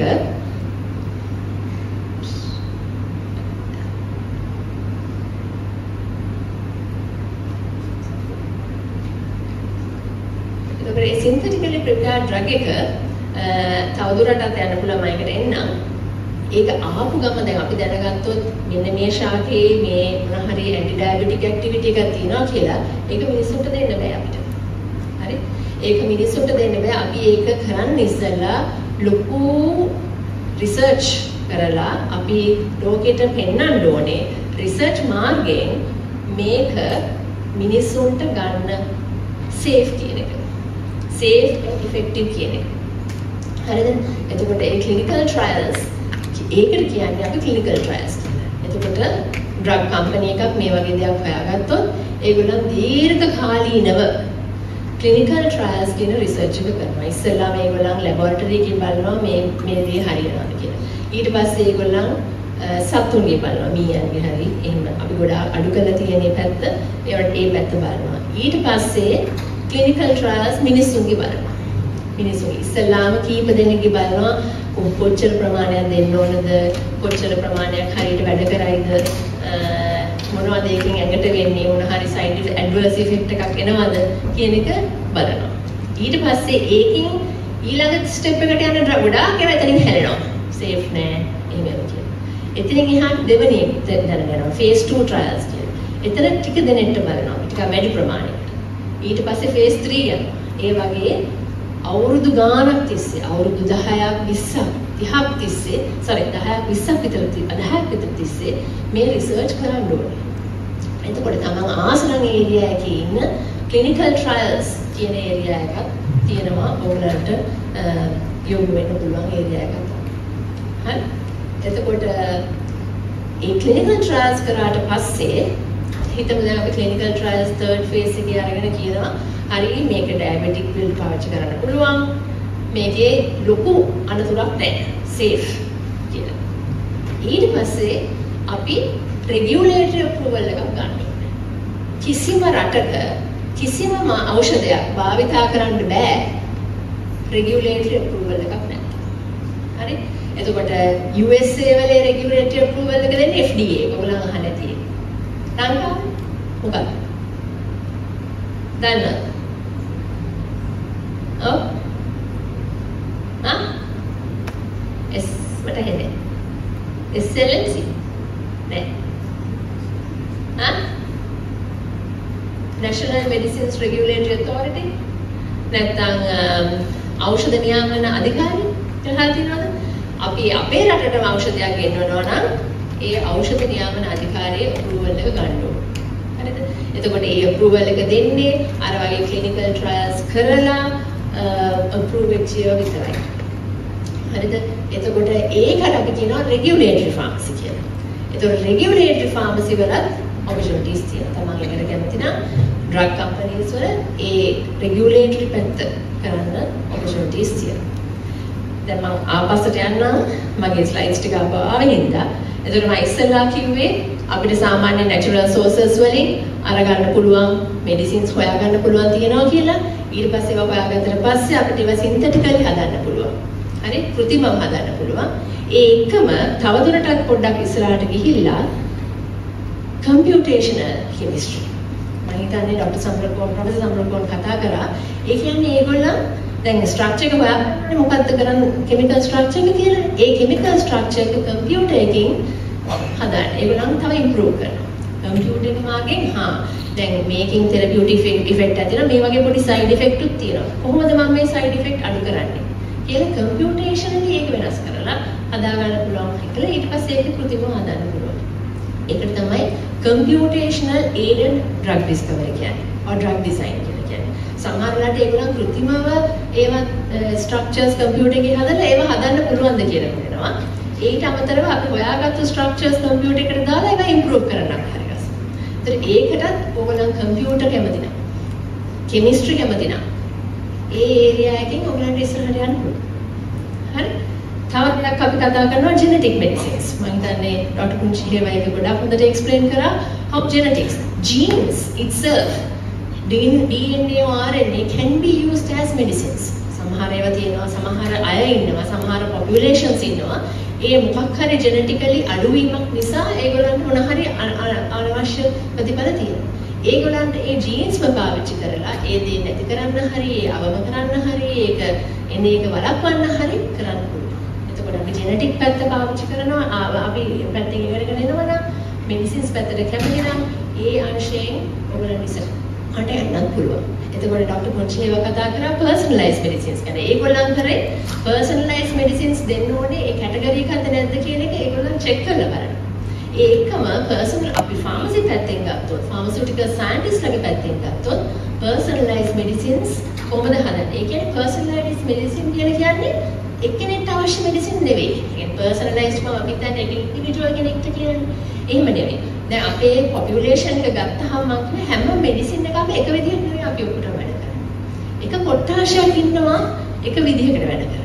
එක කොට්ටාශයක් ඉන්නවා ඒගොල්ලන් ජෙනටිකලි වෙනස් වෙන තවද for example අපි හිතමු amoxicillin කියන බෙහෙත ඇන්ටිබයොටික් කවුරුත් බීලා තියෙනවා ප්‍රතිජීවකයක් ගොඩාක් හැටියට කිසි ප්‍රශ්නයක් නැතුව පාවිච්චි කරනවා ඒ එක කොට්ටාශයක් ඉන්නවා ඒක බීපු ගමන් ඇලර්ජිස් එන මාරාන්තික ඇලර්ජිස් එන ඒතර ඒක පොපියුලේෂන් එක අන්න ඒ වගේ එක එක මෙඩිසින්ස් වෙනස් විදිහට පැක් කරන එක්තරා පොපියුලේෂන්ස් ඒ පොපියුලේෂන්ස් වලට හරියන විදිහට මෙඩිසින්ස් ඩෙවලොප් කරන එක තමයි පර්සනලයිස් මෙඩිසින්ස් කියන්නේ. ඒතර අනිත් පැත්තෙන් ජෙනටිකලි හොයන්න පුළුවන් මෙයා ඒ කැටගරි එකේ ඉන්නේද කියලා ජීන් ටෙස්ටිං වලින්. කළා එයාට ඒක දෙන්න පුළුවන්. තේරුණාද? එතකොට අර නියාන්ඩර්තාල් මානවයා ගහක කොලයක් අරගෙන දත් එක්කම අඩු කරපු එක අද අපි දිනු වෙලා තියෙනවා කම්පියුටර්ස් වලින් ඩිසයින් කරන මෙඩිසින්ස් වලටයි personalized medicines වලටයි genetic medicines වලටයි. මේ opportunities ලොකු සම්භාරයක් ඇවිල්ලා තියෙනවා. ඕගලන්ට ඒ areas කැමති නම් chemistry ගොඩක් කැමති අය ඇති. එළව කරනකොට බයෝමෙට්‍රි කැමති නැති අය ඇති. නේ computers පාවිච්චියට කැමති අය ඇති. එච්චර lab වල වැඩ කරන්න අවශ්‍ය නැති. chemicals එක. නේ ඒ අයට opportunities තියෙනවා. මේ areas වල. දැන් ඊට පස්සේ මම කතා කරා clinical trials ගැන. දැන් ඒවා අපි drug එක හොයාගත්තාම ඒ clinical trial එක කරලා ඉවර වෙලා අපි හොයාගන්නවා ඒක මිනිස්සුන්ට පාවිච්චි කරන්න safe ද කියලා. ඊට පස්සේ අපි ආයේ දැන් එතකොට regulatory approval එකක් ගත්තට පස්සේ manufacturing කරන්න පුළුවන්. එතකොට මම යනවා. Okay. So this is for regulatory pharmacy. I can't explain a lot because up to my time limit. හැම ගොඩක් වෙලාවට අලුත් ඖෂධයක් හොයාගත්තත් අපි තියෙන ඖෂධයක වෙන බ්‍රෑන්ඩ් එකක් හරි ගස්සන්න යනවා නම් උනත් තව ඩෝසේජ් ෆෝම් එකක්. ඒ කියන්නේ ටැබ්ලට් එකක් තිබුණා ඒකෙන් අපි ඉන්හලේෂන් එකක් හදනවා නම් ඒක උනත් මොක වුණත් අපිට ඒ අප්‍රූවල් එක ගන්න ඕනේ. ඒතර ඒ රෙගියුලේටර් ෆාමසි කියන එකේ ලොකු ඔපචුනිටිස් ගොඩක් තියෙනවා. උදාහරණයකට ගොටු කොලක් කනවා. මේ කිසි ප්‍රශ්නයක් නැහැ. ඒක අපේ ඩයට් එකේ ගත්තට. හැබැයි ගොටු කොල ටැබ්ලට් එකක් හදනවා නම් ගොටු ටැබ්ලට් තියෙනවා. හරි? යා විශේෂ රෙගියුලේටර් අප්‍රූවල් එකක් ගන්න ඕන. අර ක්ලිනිකල් ට්‍රයල්ස් කරලා. ඊළඟට මේ ඩ්‍රග් එක මැනුෆැක්චර් කරන්න ඕනේ. එතකොට pharmaceutical industry or pharmaceutical manufacturing කියන එක තවත් ලොකු opportunity එකක්. හරි ඔයගලන්ට තියෙනවා. එතකොට ඔයගලන් හිතයි මේ තියෙන ඒවා අපේ ලංකාවට සීනයක් කියලා. පේනවාද equipment කොච්චර sophisticated ද කියලා. සීනයක් නෙමෙයි. මේ අපේ ලංකාවේ මේ manufacturing plants දැනට operate වෙනවා. හරි එක එක dosage forms නේ. dosage forms කියලා කියන්නේ අපි දැන් tablet කිව්වොත් එක dosage form එකක්. capsule එකක් කිව්වොත් එක dosage form එකක්. syrup එකක් කිව්වොත් ඒක තව dosage form එකක්. injection එකක් නම් ඒ dosage form. ඒ වගේ dosage forms අනන්තයි. හරි ඒ හැම dosage form එකක්ම parenteral පවවද. parenteral කියන්නේ අපි කෙලින්ම ගහන රුධිරයට ගහන injection එක. මොනවා හරි වැරද්දක් වුණොත් මොනවා හරි micro organism එකක් ඒකේ ඉන්නවනම් අපිට වෙන effect එක වෙනස් කරන්න බෑ. බෙහෙතක් බිව්වොත් මොනවා හරි තව එකක් බීලා ඒක යවන්න පුළුවන්. පොල් කිනි හරි ඕන දෙයක්. ඒ වුණාට කෙලින්ම blood එකට දෙනවා නම් ඒක කරන්න බෑ. එහෙනම් ඒක manufacture කරන එක අති පරිස්සමෙන් කරන්න ඕන වැඩ. එහෙම plants උත් අපේ ලංකාවේ තියෙනවා. ඔයගොල්ලෝ මේ වගේ දේවල් වල වැඩ කරන්න කැමති නම් ඒක opportunity එක තියෙනවා. ડોක්ටර් සමරපෝල් කා යටතේ වැඩ කරන්න කැමති නැත්නම් මේ වගේ pharmaceutical factories දාපු entrepreneursලා දෙන්න. මේ ඩිග්‍රීස් කරලා. හරි? ඒ තව opportunity එකක්. ඒක dosage form එක. තව දෙයක් තමයි එතකොට මේ dosage forms කතා කරනකොට තව දුරටත් අපි ඉස්සරහට ගිහලා තියෙනවා. tablet capsule වලින් දැන් නැවතිලා නැහැ. nano medicine කියලා දෙයක් ඇවිල්ලා තියෙනවා. nano particle කියලා අපි කියන්නේ අපි දන්න micro particle වලට වඩා කුඩා particle එකක්. ඒ particle වලින් පාවිච්චි කරන අපිට මේ medicines තව දුරටත් වඩා හොඳ විදිහට හදා ගන්න පුළුවන්. ඒ කියන්නේ adverse effects අඩු කරන්න පුළුවන්. අපිට හිතමු අපි දෙන drug එක හරියට මොකක් හරි එක තැනකට නම් යොමු වෙන්න ඕනේ. හරියට එතන ටාගට් කරන්න. අපිට nano medicine වලින් පුළුවන්. ඒතර nano technology කියලා කියන්නේ තවත් ලොකු ඒරියා එකක්. ඔයගලන්ට යන්න. මේ සයන්ස් කරලා. හරිද? ඊළඟට quality assurance. දැන් ඔය ලැබෙන ටැබ්ලට් එකේ active ingredient එක. ඒ කියන්නේ therapeutic effect එක දෙන agent එක. ඕනවට වැඩි නම් ඉවරයි. toxic. මදි නම් වැඩන්නේ නැහැ. නේ? බීන මොනවා බෙහෙත් වැඩන්නේ නැහැ. active ingredient එක නැහැ. හරි? micro organism එකක් හිටියොත් ඉවරයි. හරිද? ඒතකොට ටැබ්ලට් දැන් හදන්නේ එකක් දෙකක් නෙවෙයිනේ. අර වගේ manufacturing plants වල හදන්නේ millions of tablets in one batch. batch එකේ කොටසකට මේ active ingredient එක තිබිලා අනිත් කොටසේ නැත්තම් ඒත් වැඩක් නැහැනේ. නේ? ඉතින් එතකොට quality testing කියන එක තමන් තවත් area එකක්. සමහරු ඉන්ඩස්ට්‍රි එකේ මැනුෆැක්චරින් පැත්තට යනවා. සමහරු ඉන්ඩස්ට්‍රි එකේ මෙඩිසින් ක්වොලිටි ටෙස්ටිං වලට යනවා. ඒ කියන්නේ පටන් ගන්න ඉස්සෙල්ලා රෝ මැටීරියල් එකකිනුත් කියන්නේ මැනුෆැක්චර් කරගෙන යනකොට ඒ අතරත් in process control කියලා අපි කියනවා. finish product එක එළියට දාන්න ඉස්සෙල්ලා quality testing කරන්න. ඒකම අර national medicines regulatory authority එකේ ඖෂධ අධිකාරියෙන් medicines approve කරන්න ඉස්සෙල්ලා ඒගොල්ලන් ටෙස්ට් කරලා බලනවා. The quality testing is another area, laboratory area that if you like to work on testing of these medicines, an area that you can go into. ඒකට අපිට Bible එකක් වගේ පොතක් තියෙනවා. මේක විතරක් නෙමෙයි ගොඩක් තියෙනවා. බයිබල් මේක ලක්ෂ ගාණක් වෙනවා ඔය සෙට් එක. ඒකේ කියලා තියෙනවා හරියටම මේ මෙඩිසින් එකට කරන්න ඕන ටෙස්ට් මොනවද කියලා. හිතමු මෙට්ෆෝමින් කියලා ඩයබටිස් වලට මෙට්ෆෝමින් කියන එකේ තියෙනවා මෙන්න මේ ටෙස්ට් එක කරන්න ඕන. මේ ටෙස්ට් එකට මේ විදිහට කම්ප්ලයි වෙන්න ඕන. එහෙම නැත්නම් ෆේල්. හරි. එතකොට ඒ අනුව ටෙස්ට් කරලා බලලා තමයි ඖෂධයක් එළියට එන්න ඕනේ හරියට. ඉතින් මම ඒ ටෙස්ට් ගැන කියන්නේ නැහැ.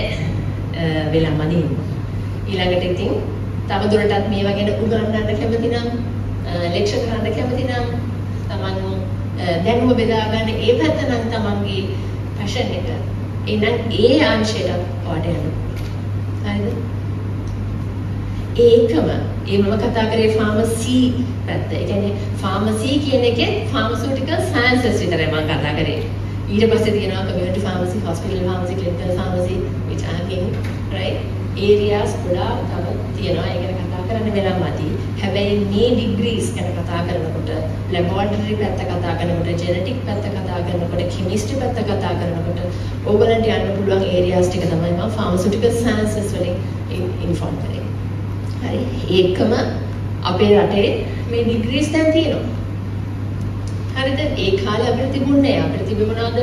මෙඩිසින් තිබ්බා, ඩෙන්ටල් තිබ්බා, ඇග්‍රිකල්චර් තිබ්බා, සයන්ස්. හරි. දැන් මේ ප්‍රොෆෙෂනල් ඩිග්‍රීස්, මෙඩිකල් ලැබොරටරි සයන්සස් තියෙනවා. ස්ටේට් යුනිවර්සිටිස් ගොඩක තියෙනවා. මම දැන් ප්‍රයිවට් යුනිවර්සිටිස් වල තියෙනවා. එතකොට ඒගොල්ලන් කරන්නේ අර කිව්වා වගේ දොස්තරට අවශ්‍ය ඩයග්නොසිස් එක කරන්න අවශ්‍ය දේවල් ලබා දීම. ඒගොල්ලන්ට ඒ ඩයග්නොසිස් එක කරන්න බැක්ටීරියල් ඉන්ෆෙක්ෂන් එකක්ද කියලා දැනගන්න අවශ්‍යයි ලේ පරීක්ෂාවක්. නේ? CRP කියන C-reactive protein පරීක්ෂාව. ඒක ඒගොල්ලන් කරලා දෙනවා. සීනියද කියලා බලන්න ඒ පරීක්ෂාව. එතකොට heart attack එකක් ආවද නැද්ද කියලා හරියට පපුවරේ දෙනවා. දාඩිය දානවා. හැම වෙලාවෙම ඒක heart attack එකක් නෙවෙයි. ඉතින් ડોක්ටර් කෙනෙක් ඒක හරියට දාන්න නැත්නම් එයාට ඒ ඔක්කොම ට්‍රීට්මන්ට් දෙන්න වෙනවා. හැබැයි සමහරවිට ગેස්ට්‍රයිටිස් වලටත් ඒක වෙනවා. ඒතර ඒක දැනගන්න ට්‍රොපොනින් I කියලා ටෙස්ට් එකක් තියෙනවා. ඒ ටෙස්ට් ඒ වගේ ගොඩාක් ටෙස්ට් කරන්න තමයි ඒ අංශය බලන්නේ. ඒගොල්ලන්ට කවුරුත් යටතේ වැඩ කරන්න ඕනේ නැත්නම් මෙඩිකල් ලැබොරටරි ඒගොල්ලන්ට ලයිසන්ස් හම්බ වෙනවා. තමන්ගේ මොන ලැබොරටරි එක ඩෙවලොප් කරන්න. නර්සින් තියෙනවා, රේඩියොලොජි, එක්ස්රේ. ඔක්කොම ඔය ඩයග්නොස්ටික් ඒවා. ෆිසියෝതെරපි, දැන් අලුතෙන් ඔප්ටෝමෙට්‍රි ගොඩක් දේවල් ගැන තවදුරටත් කතා කරන්න වෙලා මදි. ඒකින්ද ඔයගොල්ලෝ දැනගන්න මේ ඔපචුනිටිස් තියෙනවා කියලා.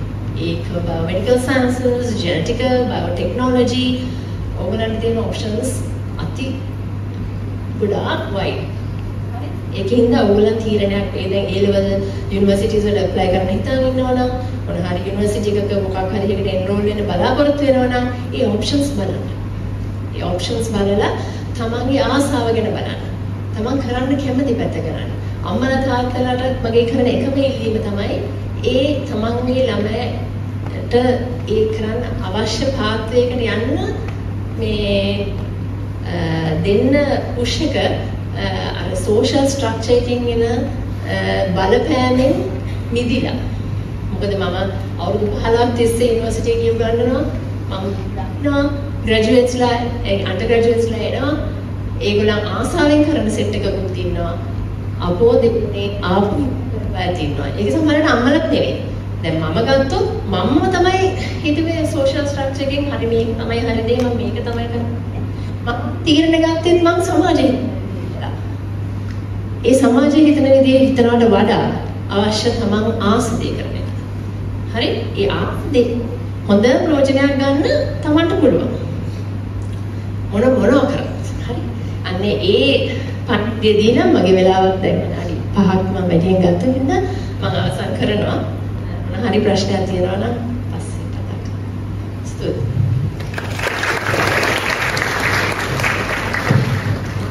Thank you.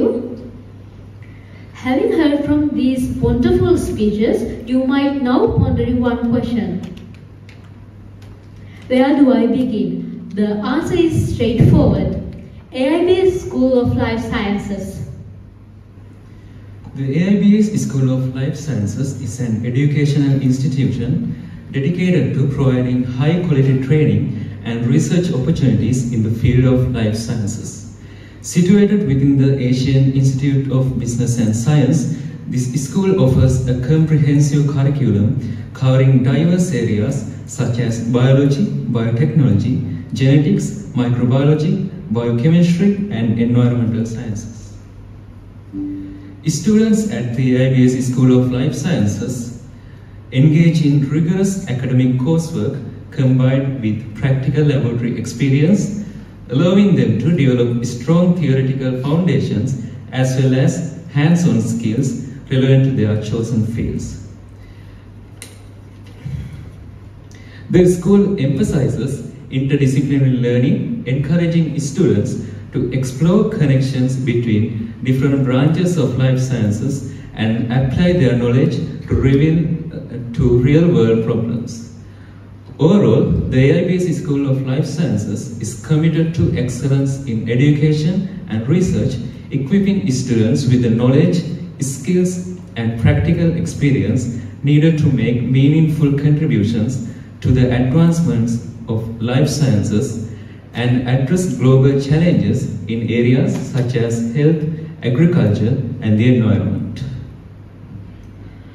To shed light on all about these offerings at AIBS School of Life Sciences, I'd like to introduce Ms. Kaviti Sayakara, lecturer at AIBS, as our final speaker for the day. Ms. Kaviti Sayakara graduated from Northumbria University with the BSc Honours degree in Biotechnology with the first class honours and has completed a Master's degree in Molecular Life Sciences from University of Colombo. Ms. Kaviti has worked as a chemistry and biology teacher at East Asian International School, and in addition to academia, she has completed laboratory training in molecular biology, biotechnology, and related fields in the biotechnology unit of the Industrial Technology Institute (ITI), and worked as an intern for the Quality Assurance and Research Development at Maliban Biscuit Private Limited. Her research interests include molecular medicine, cancer genetics, reproductive and developmental biology, and human DNA variation. She is a member of Sri Lanka Association for the Advancement of Science. Good morning everyone. Thank you for the kind introduction. මම හිතනවා ඔයාලා උදේ ආවට වඩා යමක් දැන් දැනගන්න ඇති කියලා ජෙනටික්ස් කියන්නේ මොනවාද, බයෝටෙක්නොලොජි කියන්නේ මොනවාද, බයෝමෙඩිකල් සයන්ස් කියන්නේ මොනවාද කියලා. හරි අපි බලමු ඔයාලා මම මුලින් පොඩි ඉන්ට්‍රොඩක්ෂන් එකක් දෙන්නම්. බයෝමෙඩිකල් සයන්ස් කියන්නේ මොනවාද? ඔයාලන්ටම දන්නවා. ඒත් මමත් ඉක්මනින් ඉන්ට්‍රොඩක්ෂන් එකක් දෙන්නම්. බයෝටෙක්නොලොජි කියන්නේ මොනවාද? බයෝමෙඩිකල් සයන්ස් කියන්නේ මොනවාද? Genetics and nutrition. අපේ AIBS එකෙන් අපි ඔයාලට දෙන ඩිග්‍රී ප්‍රෝග්‍රෑම්ස් තමයි මේ තියෙන්නේ. අපි බලමු ඒ මොනවාද කියලා.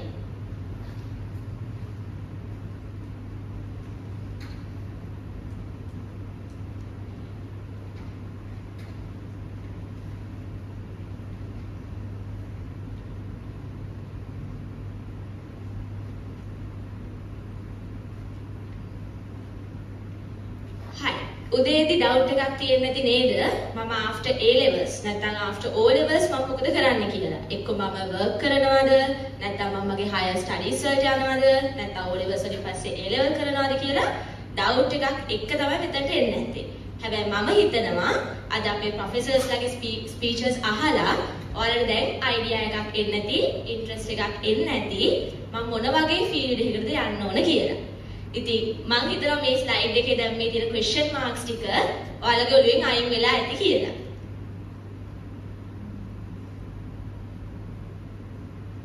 හරි. අපි මුලින් බලමු biotechnology කියන්නේ මොකක්ද කියලා. අපේ උදේ speeches වල biotechnology කියන part එක cover වුණේ නැහැ. ඒතර මේ biotechnology කියන්නේ ඔයාලා A level වලදී ඉගෙන ගන්නවා. ඒ වගේම 6 වසරේ ඉඳන් 11 වසර වෙනකන් ඉගෙන ගන්නවා biology කියලා subjects නේද? ඒ biology දැනට තියෙන technology එකත් එක්ක combine කරලා අපිට ඕන විදිහේ product එකක් හදන එකට තමයි අපි biotechnology කියලා කියන්නේ. එතකොට අපි සාමාන්‍යයෙන් ඉගෙන ගන්න biology දැනට තියෙන advanced technologies එක එකතු කරන එක. එතකොට දැනට ලංකාවේ biotechnology වලට ලොකු ඉල්ලුමක් තියෙනවා. අපි බලමු කොයි වගේ applications ද තියෙන්නේ කියලා. අපි බලුවොත් මේ biotechnology use වෙන තැන් මොනවාද කියලා. Biomedical and animal research. ඒ කියන්නේ අපිට මොන හරි අපේ ඇඟේ තියෙන ලෙඩ රෝග ගැන, ඒතර අපිට සත්තුන්ව පාවිච්චි කරලා මොන හරි අලුතෙන් products නිෂ්පාදනය කරන්න පුළුවන් නම් ඒ වගේ දේවල් නිෂ්පාදනය කරන්න අපි biotechnology use කරනවා.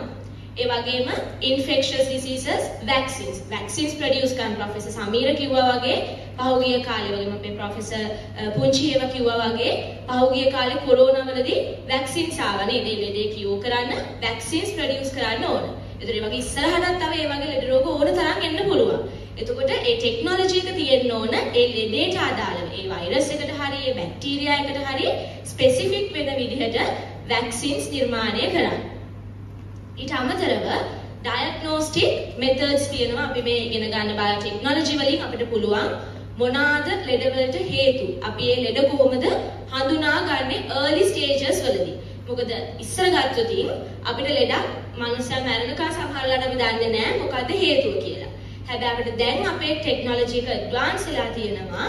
මුලදී මේ ලෙඩේ අඳුනගෙන ඒ ස්ටෙප්ස් අවශ්‍ය ට්‍රීට්මන්ට් අරගෙන ඒ ලෙඩේ කියෝ කරන්න. ඒ වගේම forensic medicine. ඒක ගැනත් අපේ ඉස්සෙල්ලා අපේ ප්‍රොෆෙසර්ස්ලා කතා කරා. අපිට මොන හරි අපරාධයක් වෙච්ච තැනක ඒ තියෙන සාම්පල් අරගෙන ඒ අපරාධකාරයා හොයාගන්න අපිට මේ biotechnology කියන field එක use කරන්න පුළුවන්. ඒ වගේම cancer treatments දැනට බහුලවම තියෙන ලෙඩක් තමයි ලෝකේ cancer.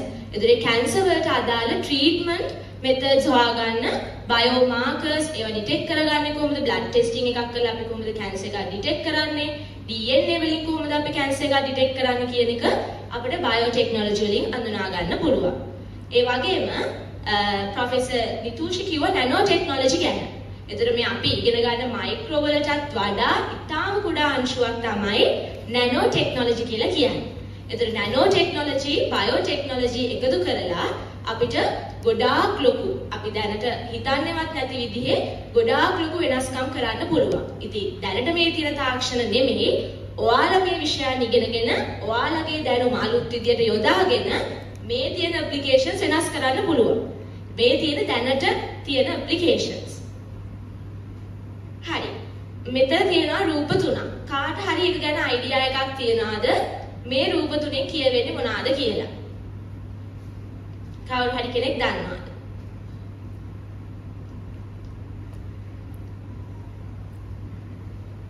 කාටවත් idea එකක් නැද්ද?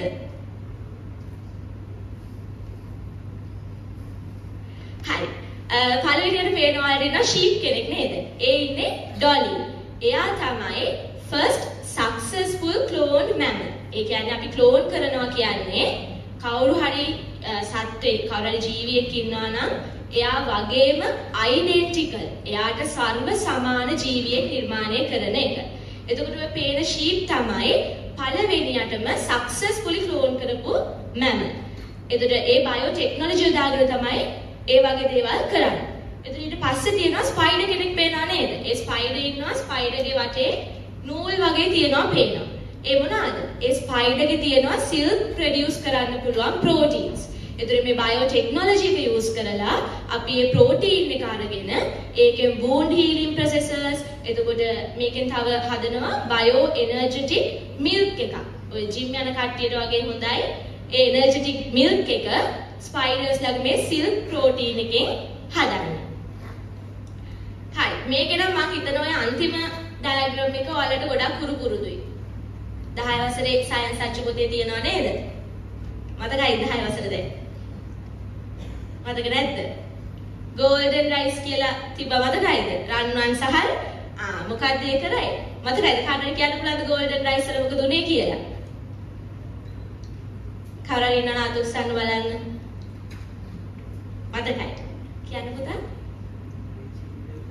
Rich in vitamin A. Very good. A golden rice කියන එක මොනවාද? ඒකේ තියෙනවා beta carotene. ඒ කියන්නේ vitamin A produce කරන්න පුළුවන් gene එකක් තියෙනවා. ඒකේ ඇයි අපි ඒක දෙන්න හේතුව? ගොඩාක් ඇෆ්‍රිකන් රටවල් මේ vitamin A deficiency එක තියෙනවා. vitamin A ඌනතාවය තියෙනවා. එතකොට ඒකට පිළියමක් විදිහට මොකද ඒ වගේ රටවල් වලට ගොඩාක් සල්ලි නැහැනේ සප්ලිමන්ට්ස් ගන්න, ට්‍රීට්මන්ට්ස් වලට. ඒතර යාලගේ ස්ටේපල් ෆුඩ් එක. යාලා ප්‍රධානම ගන්නවා බත්. ඒතර මේ බත් වලට ඔටෝමැටිකලි යාලට vitamin A ගන්න පුළුවන් නම් එයාලගේ deficiency එක අඩු කරගන්න පුළුවන්. ඒතර ඒ වගේ ටෙක්නික්ස් ලෝකෙට හඳුන්වා දෙන්නේ මේ බයෝටෙක්නොලොජි කියන ෆීල්ඩ් එක මගින්. ඒතර මොකක් හරි උන්නතාවයක් තියෙනවා නම් අපිට ඒකට පිළියමක් යොදා ගන්න පුළුවන්. ඒ වගේම පළවෙනියට දෙන ඩයග්‍රෑම් එකේ තියෙනවා ගස් දෙකක්. ඒකේ කාට හරි අයිඩියා එකක් තියෙනවද මේ මොකක්ද ඒ රවුන්ඩ් කරලා වෙනස පෙන්නලා තියෙන්නේ කියලා? කාට හරි අයිඩියා එකක් තියෙනවද?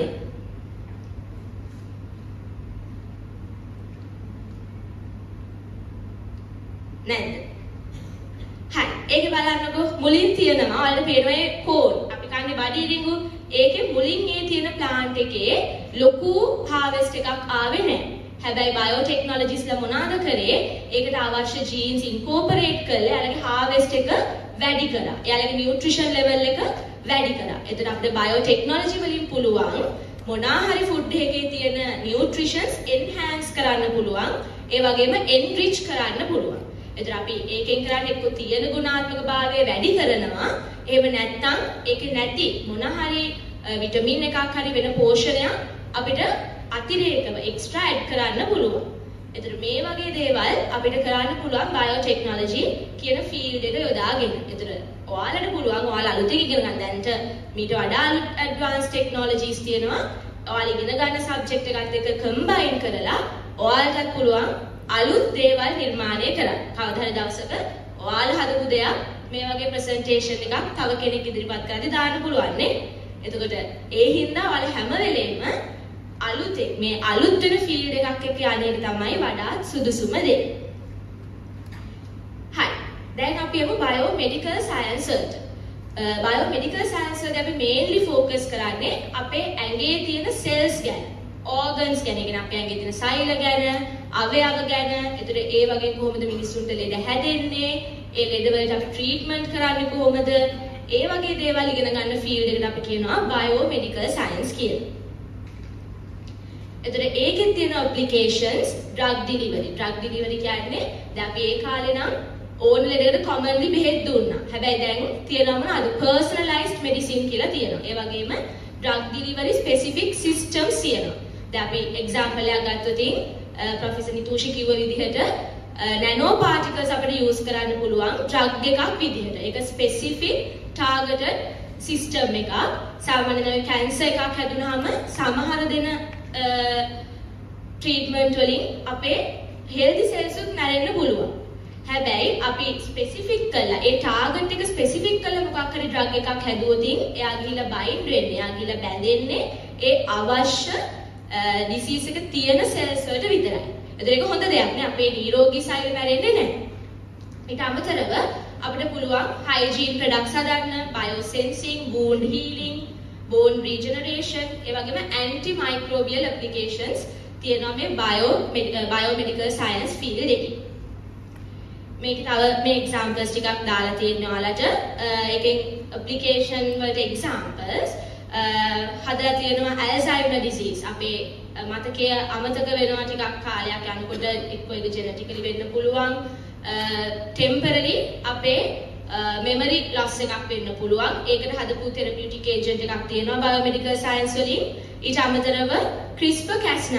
ඒ CRISPR-Cas9 එක ප්‍රොෆෙසර් සමීර අපිට කියලා දුන්නා. ඒක සාමාන්‍යයෙන් තියෙන බැක්ටීරියාවන්ගේ. බැක්ටීරියාවන්ගේ එයාලගේකට කවුරු හරි එළියෙන් ජීවියෙක් ඇතුළු වුණොත් එයාලගේ ඩිෆෙන්ස් මෙකැනිසම් එක. හැබැයි අපේ සයන්ටිස්ට්ලා මොකද කරේ? ඒක ආටිෆිෂියලි අපි යොදා ගන්නවා ජීන් එඩිටින් ටූල් එකක් විදිහට. එතකොට ඒ විදිහට අපි හොයාගත්තේ නැති ඕන තරම් දේවල් තියෙන්න පුළුවන්.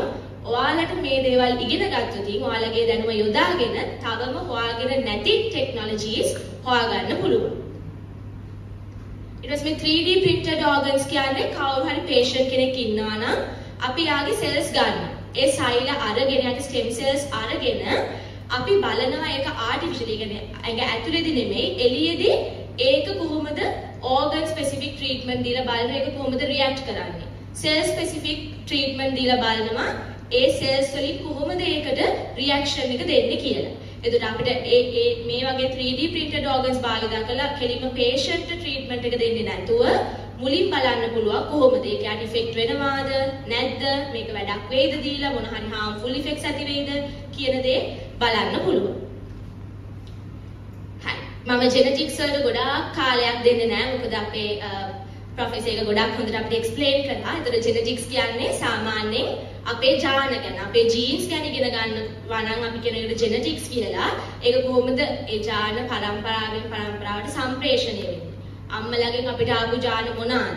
එතකොට ඒවා අපේ ඉදිරි පරම්පරාවලට යන්නේ කොහොමද? එතකොට ජානමය ලෙඩ තියෙනවානේ. සමහරවිට අම්මලාට තියෙන ලෙඩ අපිටත් එනවා. එතකොට ඒ වගේ දේවල් ගැන ඉගෙන ගන්න ෆීල්ඩ් එකට අපි කියනවා ජෙනටික්ස් කියලා.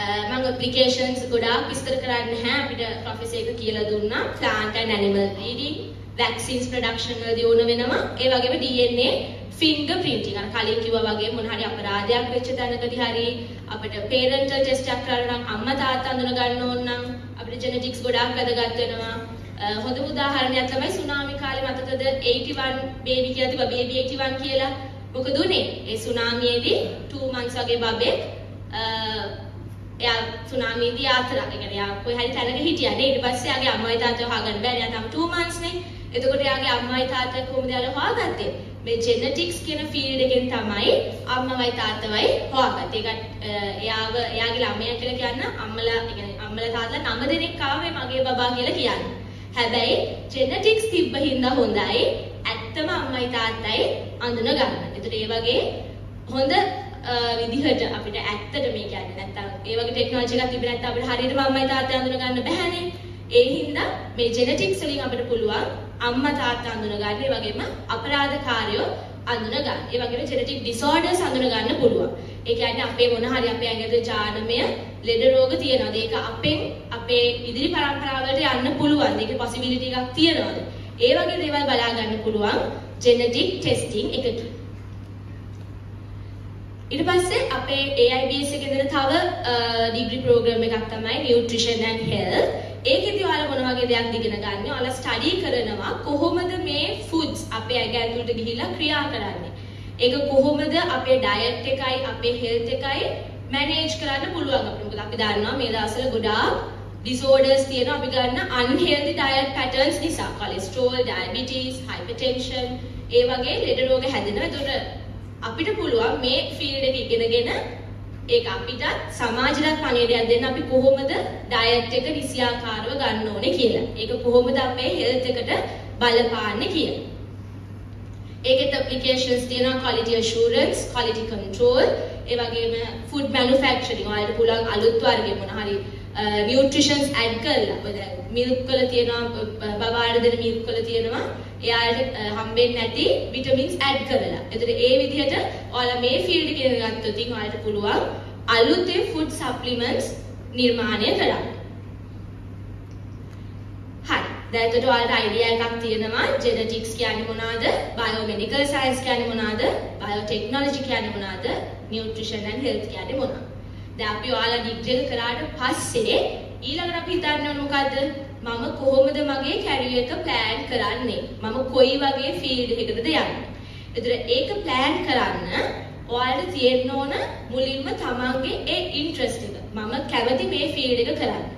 අම්මා කියනවටවත් තාත්තා කියනවටවත් හොඳම යාළුවා ජෙනටික්ස් කරනවා එන්න මම ජෙනටික්ස් කරනවා කියලාවත් නෙමෙයි. තමන් ඇත්තටම හිතලා බලන්න තමන්ගේ ඉන්ට්‍රස්ට් එක තියෙන්නේ මොන ෆීල්ඩ් එකකටද කියලා. එහෙම හිතලා බලන්න තමන්ට ඒක ඇත්තටම කරන්න පුළුවන්ද? ඔයාට ඒ ස්ට්‍රෙන්ත් එක තියෙනවද? ඔයාගේ වීක්නස් මොනවාද? මම මේක චූස් කරගත්තොත් අන්න පුළුවන් පාත්වේස් මොනවාද? ඒ විදිහට හොඳට ප්ලෑන් කරන්න ඕන ඔයාගේ කැරියර් එක. දැන් මේ ඩයග්‍රෑම් එකේ විදිහට තේනවා understanding who I am. මුලින් තමන්ව අඳුර ගන්න ඕන ඔයාගේ possibilities, ඔයාගේ capabilities මොනවාද කියලා. ඊට පස්සේ researching what's out there. ඔයාලා බලන්න ඕනේ මොන වගේ working environment එක වැඩ කරන්න වෙයිද? මොන වගේ වැඩද ඔයාලට කරන්න තියෙන්නේ? නිකන් ඩිග්‍රී එකක් පටන් ගන්නවට වඩා ඒ තමන් කරන්න යන ඩිග්‍රී එකෙන් තමන්ට ආත්ම තෘප්තියක් ලැබෙන විදිහේ ජොබ් එකක් කරන්න පුළුවන්ද කියන එක බලන්න ඕනේ. ඊට පස්සේ ඔයාගේ ලයිෆ් ස්ටයිල් එකට සමහරලා ડોක්ටර් කෙනෙක් වුණොත් හැම වෙලේම වැඩනේ. හැබැයි සමහරලාට ඒක ස්ට්‍රෙස් වෙලා ඔයාලගේ ලයිෆ් ස්ටයිල් එකේ සමහර දේවල් මග හැරෙන්න පුළුවන්. හැබැයි මේ වගේ ඉන්ටරෙස්ටිං ෆීල්ඩ් එකක් මම කියන්නේ ડોක්ටර් කෙනෙක් වෙන්න එපා කියලා. ඒ වුණාට මේ වගේ ජෙනටික්ස් හරි ඒකට අලුතෙන් හැමදාම අප්ඩේට් වෙන ෆීල්ඩ් එකක් එක්ක ඉන්නකොට සමහරට ඔයාගේ ලයිෆ් ස්ටයිල් එකයි ඔයාගේ වර්කින් ලයිෆ් එකයි දෙකම මැනේජ් කරගන්න පුළුවන්. ඒ වගේම ඊට පස්සේ මේකින් choices ඔයාලා බලන්න ඕන මොන වගේ decisions ද මොන වගේ priorities ද දෙන්න ඕන කියලා. Then making applications or මොනක් හරි job එකකට apply කරද්දී or CV එක main thing. මොකද අපි job එකකට යන්න කලින් අපිව දකින්නේ නැහැ නේ කට්ටිය. අපේ CV එක තමයි අපි ආයෙත් යවන්නේ. ඒතර ඒ CV එක ඒ කෙනාට කියවන කෙනාට මෙයාව අපි මේ රස්සාවට ගන්න ඕනේ. මෙයාට ඉන්ටර්විව් කෝල් කරන්න ඕන කියන මට්ටමට අපි ලස්සන හොඳ ස්ටෑන්ඩඩ් CV එකක් හදන්න ඕන. ඊට පස්සේ අපි බලන්න ඕන අපි working environment එකට ආවට පස්සේ නිකම් ඉඳලා හරියන්නේ නැහැ. ප්‍රොෆෙසර් සමීර කිව්වා වගේ lecturing කරනවා නම් ඊට අමතරව මොනවද research කරන්න. තමන්ගේ කරන field එකට ඒකාකාරීව යන්නේ නැතුව අලුත් විදිහට තමන්ට මොනවාද මේ සමාජයට දෙන්න පුළුවන් දේ කියන එක බලන්න ඕනේ. ඒ වගේම ඔයාගේ working experience එක ඔයාට කොහොමද මේ workload එක handle කරන්න පුළුවන් වෙන්නේ කියන ඒවා හොඳට හිතන්න ඕනවා. ඔයාගේ pathway එක select කරන්න කලින්. අපි ගත්තොත් බයෝමෙඩ් වල biomedical science වල මොනවද තියෙන career opportunities මෙතන මේ පොඩ්ඩයි මම දාලා තියෙන්නේ. forensic scientist, clinical scientist ඔක්කොම අපිට මම කලිනුත් කිව්වා වගේ ලෙඩ රෝග අඳුන ගන්න, ඒවට හේතු වෙන ඒවට අදාළ වෙන බයෝමොලිකියුල්ස් ඒ දේවල් හොයාගන්න පුළුවන්. ඒ වගේම academic side එක සමහර කෙනෙක් කැමති නැතුව ඇති lab එකක වැඩ කරන්න. ඒතර ඔයාලට පුළුවන් මොනවද? academic side එකට join වෙන්න. තමන් ඉගෙන ගත්ත දේ තව කෙනෙක්ට උගන්වන්න. ඒ වගේම ළමයි එක්ක රිසර්ච් කරන්න. ඒ අවස්ථාවක් තියෙනවා biomedical science, biotechnology, genetics ඒ ඕනම එකක් කරාට පස්සේ සමහර අය lecture නෙමෙයි ඉස්කෝලේක උගන්වන්න යන්න කැමති වෙන්න පුළුවන්. ඒ teaching පොඩි ළමයි එක්ක වැඩ කරන්න. ඒ අවස්ථාවක් තියෙනවා. ඔය කට්ටියට මේ කියන degree programs follow කරොත්. හරි. දැන් genetics ගැන කතා කරා, ලංකාවේ කොහොමද genetics යන විදිය කතා කරා, biomedical science කතා කරා, pharmaceutical industry එක කතා කරා. මම කියන්නම් කොහොමද biotechnology කියන field එක ලංකාවේ දැනට තියෙන status එක කොහොමද කියලා. මොකද ඒක ගොඩාක් කතා වෙන side එකක් නෙමෙයිනේ. law, engineering, medicine වගේ නෙමෙයි. හැබැයි ලංකාවේ biotechnology කියන field එක තියෙනවා. දැන් මේ statistic data බැලුවොත් පේනවා medical sector එකේ කොහොමද biotechnology use වෙන්නේ, ඒ වගේම agriculture sector එකේ කොහොමද biotechnology use වෙන්නේ, industrial sector එකේ කොහොමද biotechnology use වෙන්නේ. එතකොට මේ biotechnology කියන්නේ එක specific වෙච්ච field එකක් නෙමෙයි, ඒක හැම field එකක් එක්කම interrelated වෙනවා. biomedical science එක වෙන්න පුළුවන්, genetics එක වෙන්න පුළුවන්, nutrition එක වෙන්න පුළුවන්. මේ biotechnology කියන එක හැම field එකකටම අදාළයි. එතකොට ඔයාලට පේනවා දැනට ලංකාවේ percentage wise කොහොමද biotechnology use වෙන්නේ කියලා. එතකොට දැන් මේ ඔයාලට හිතනවාද හරි දැන් මම biotechnology කරන්න කැමතියි. මම genetics කරන්න කැමතියි. අපි බලමු දැන් අපේ මේ අහපු speeches හතරෙන් පස්සේ biomedical science කරන්න ආසාවක් ඇති වෙච්ච කට්ටිය biomedical science වලට පොඩි ඉස්සරහනේ හොඳට ස්ට්‍රේට් හොඳට උස්සන්නත්. හරි. ජෙනටික්ස් වලට ආසිතුරු කට්ටිය. ජෙනටික්ස් වලට ටිකක් වැඩිනේ. බයෝටෙක්නොලොජි වලට ආසිතුරු කට්ටිය. නෑ. Food and nutrition. හරි. එතකොට ඔයාලට දැන් ආසිතිච්ච ෆීල්ඩ් එක ඔයා කොහොමද පටන් ගන්නේ ලංකාවේ? මම හිතනවා ඔයාලට හොඳම chance එකක් තමයි මේ AIBS එකෙන් දීලා තියෙන්නේ. අපි බලමු ඔයාලා කොහොමද AIBS එකට enroll වෙන්නේ කියලා මේ කියන ඔයාලා කැමති විදිහේ pathway එකක් select කරගන්න. සමහර විට ඔයාලා after A levels වෙන්න පුළුවන්, after O levels වෙන්න පුළුවන්, after O levels නම් ඔයාලට පුළුවන් IFD foundation diploma එකකින් පටන් අරගෙන ඔයාලගේ BSc එකේ HND level එකයි final year එකයි complete කරන්න. ඔයාලා after A levels නම් HND එකකින් start කරලා ඊළඟට final year එකට start කරන්න පුළුවන්. ඊට පස්සේ ඔයාලා BSc degree එක ගත්තට පස්සේ ඔයාලා work කරනවා නම් work කරන්න පුළුවන්. ඒ අතරම simultaneously ඔයාලට පුළුවන් මොනවාද? ඔයාලගේ MSc එක start කරන්න. MSc එක කරලා PhD කැමති නම් ඉතින් PhD කරලා ඔයාලගේ ගමන ඉදිරියට තව එක තැනකින් නවතින්නේ නැතුව ඉස්සරහට step by step වැඩි දියුණු කරගන්න පුළුවන්. එතන AIBS එකට ආවොතින් මේක තමයි ඔයාලගේ මේ තියෙන්නේ nutrition and health වල තියෙන curriculum එක. ඒකේ ඔයාලට ඉගෙන ගන්න පුළුවන් fundamentals of laboratory techniques.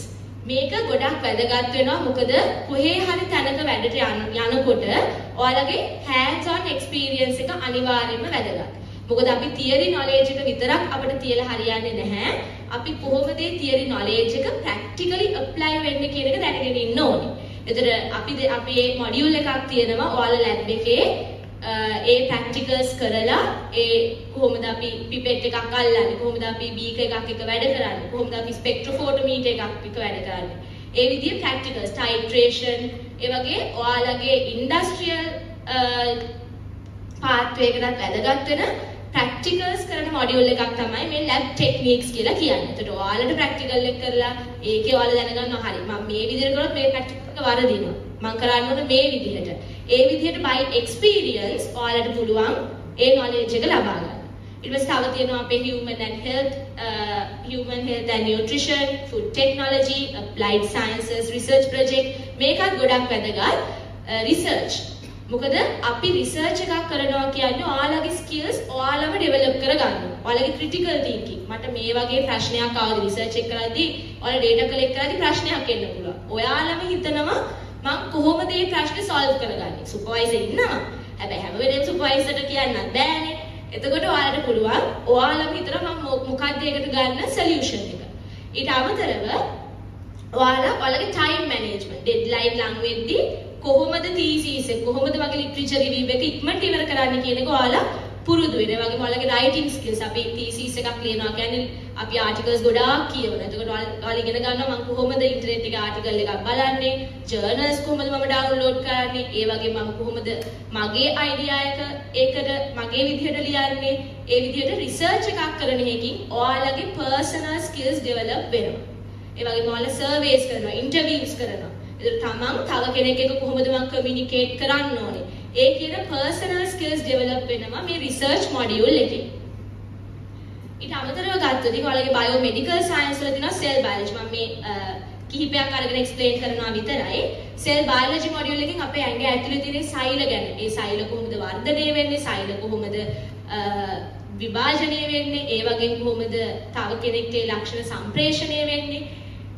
ඒ දේවල් අපි ඉගෙන ගන්නවා cell biology වලින්. ඊට පස්සේ තියෙනවා FLT research එක molecular biology and genetics. ඔයාලට වෙනම module එකක් තියෙනවා. අපි ඒ ඉගෙන ගන්න genetics, molecular biology අපි practically කරන තව module එකක් තියෙනවා. ඊට අමතරව immunology, genetic analysis. ඒකෙන් තමයි අපි testing වගේ ගොඩක් දේවල් කරන්නේ. karyotyping කොහොමද අපි DNA අපි ගාව තියනවා නම් result එකක් අපි කොහොමද ඒක analyze කරන්නේ, genetic result එක අපි කොහොමද analyze කරන්නේ කියන එක අපි ඉගෙන ගන්නවා. ඊට පස්සේ biochemistry අපේ ඇඟ ඇතුලේ තියෙන pathways, අපේ ඇඟ ඇතුලේ proteins, carbohydrates කොහොමද අපේ ඇඟ ඇතුලේ මේ වෙන ක්‍රියාවලිය වලට දායක වෙන්නේ කියන එක ඉගෙන ගන්න පුළුවන්.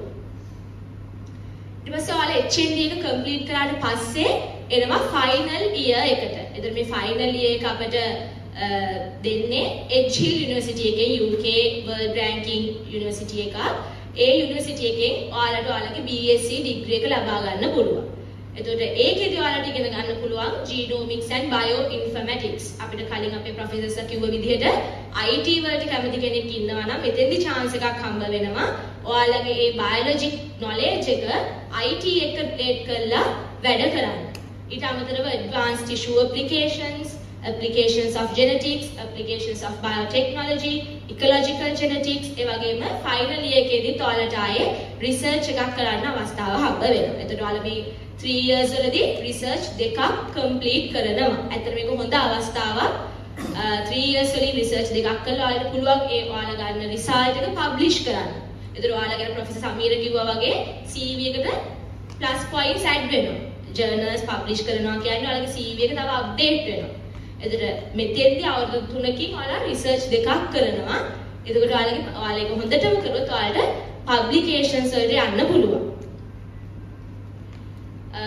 HL යුනිවර්සිටි එක මම ඔයාලට කලින් කිව්වා වගේ টপ රැන්කින් යුනිවර්සිටි එකක්. අනිවාර්යයෙන්ම ඔයාලා බලන්න ඕන ඩිග්‍රී එකක් ගන්නකොට තමන් ගන්නේ ඩිග්‍රී එක යුනිවර්සිටි කොහොමද ඔයා ගන්නේ top ranking යුනිවර්සිටි එකකින්. එතකොට මම මේ අරන් තියෙන්නේ ඔයාලට වෙනවා UK top ranking 35 තියෙනවා. ඊට පස්සේ UK number 1 වෙලා තියෙනවා සර්වේ එකකින්. එතකොට ඒ වගේ හොඳ රෑන්ක් එකක් තියෙන යුනිවර්සිටි එකකින් තමන්ගේ ඩිග්‍රී එක BSc එක කම්ප්ලීට් කරන්න ඕනේ. කොහේ හරි තැනකට ගියාම මේ රෙකග්නිෂන් එක ගොඩක් වැදගත් වෙනවා. හරි. අන්තිමට මම දැන් මේ කියපු කොහොම දේවල් ඔලුවට අරගෙන අපි බලාපොරොත්තු වෙන්නේ කොයි වගේ ළමයෙක්ද? පර්පස් එකක් තියෙන ළමයෙක්. මොනවාද ඒ පර්පස් එකේ තියෙන්නේ? කට්ටිය කියමුද බලන්න. P එකෙන් කියන්නේ මොකක්ද? හයිලි. තව හයිලි. වැඩි. දැන් අන්තිම ස්පීච් එකේ දැන් අපේ එනර්ජිටික් වෙන්නේ නැහැ. දැන් ගෙදර යන ළඟයිනේ. හරි කියමු බලන්න. P එකෙන් productive, E එකෙන් ඇහෙන්නේ uncompromising, integrity, R එකෙන් retain speech, P එකෙn positive relationships, O එකෙන් open to feedback, S එකෙන් self control, E එකෙn eye to the future. දාලා purpose එකක් තියෙන ළමෙක් වෙනවද? ඔව්ද? හරි. මම හිතනවා මම කරපු ස්පීච් එකේ ඔයාලට මොන හරි දැනුමක් ලැබෙන්නේ නැති කියලා. තව ඔයාලට වැඩිදුර විස්තර දැනගන්න ඕන නම් මාකටිං ටීම් එකේ ඉන්නවා. කතා කරලා විස්තර දැනගන්න පුළුවන්. මොන හරි doubts තියෙනවද? හරි. Thank you. Thank you, Ms. Kavindi. To terminate the Biomedical Career Day 24 of AIBS School of Life Sciences, let's all rise for the national anthem.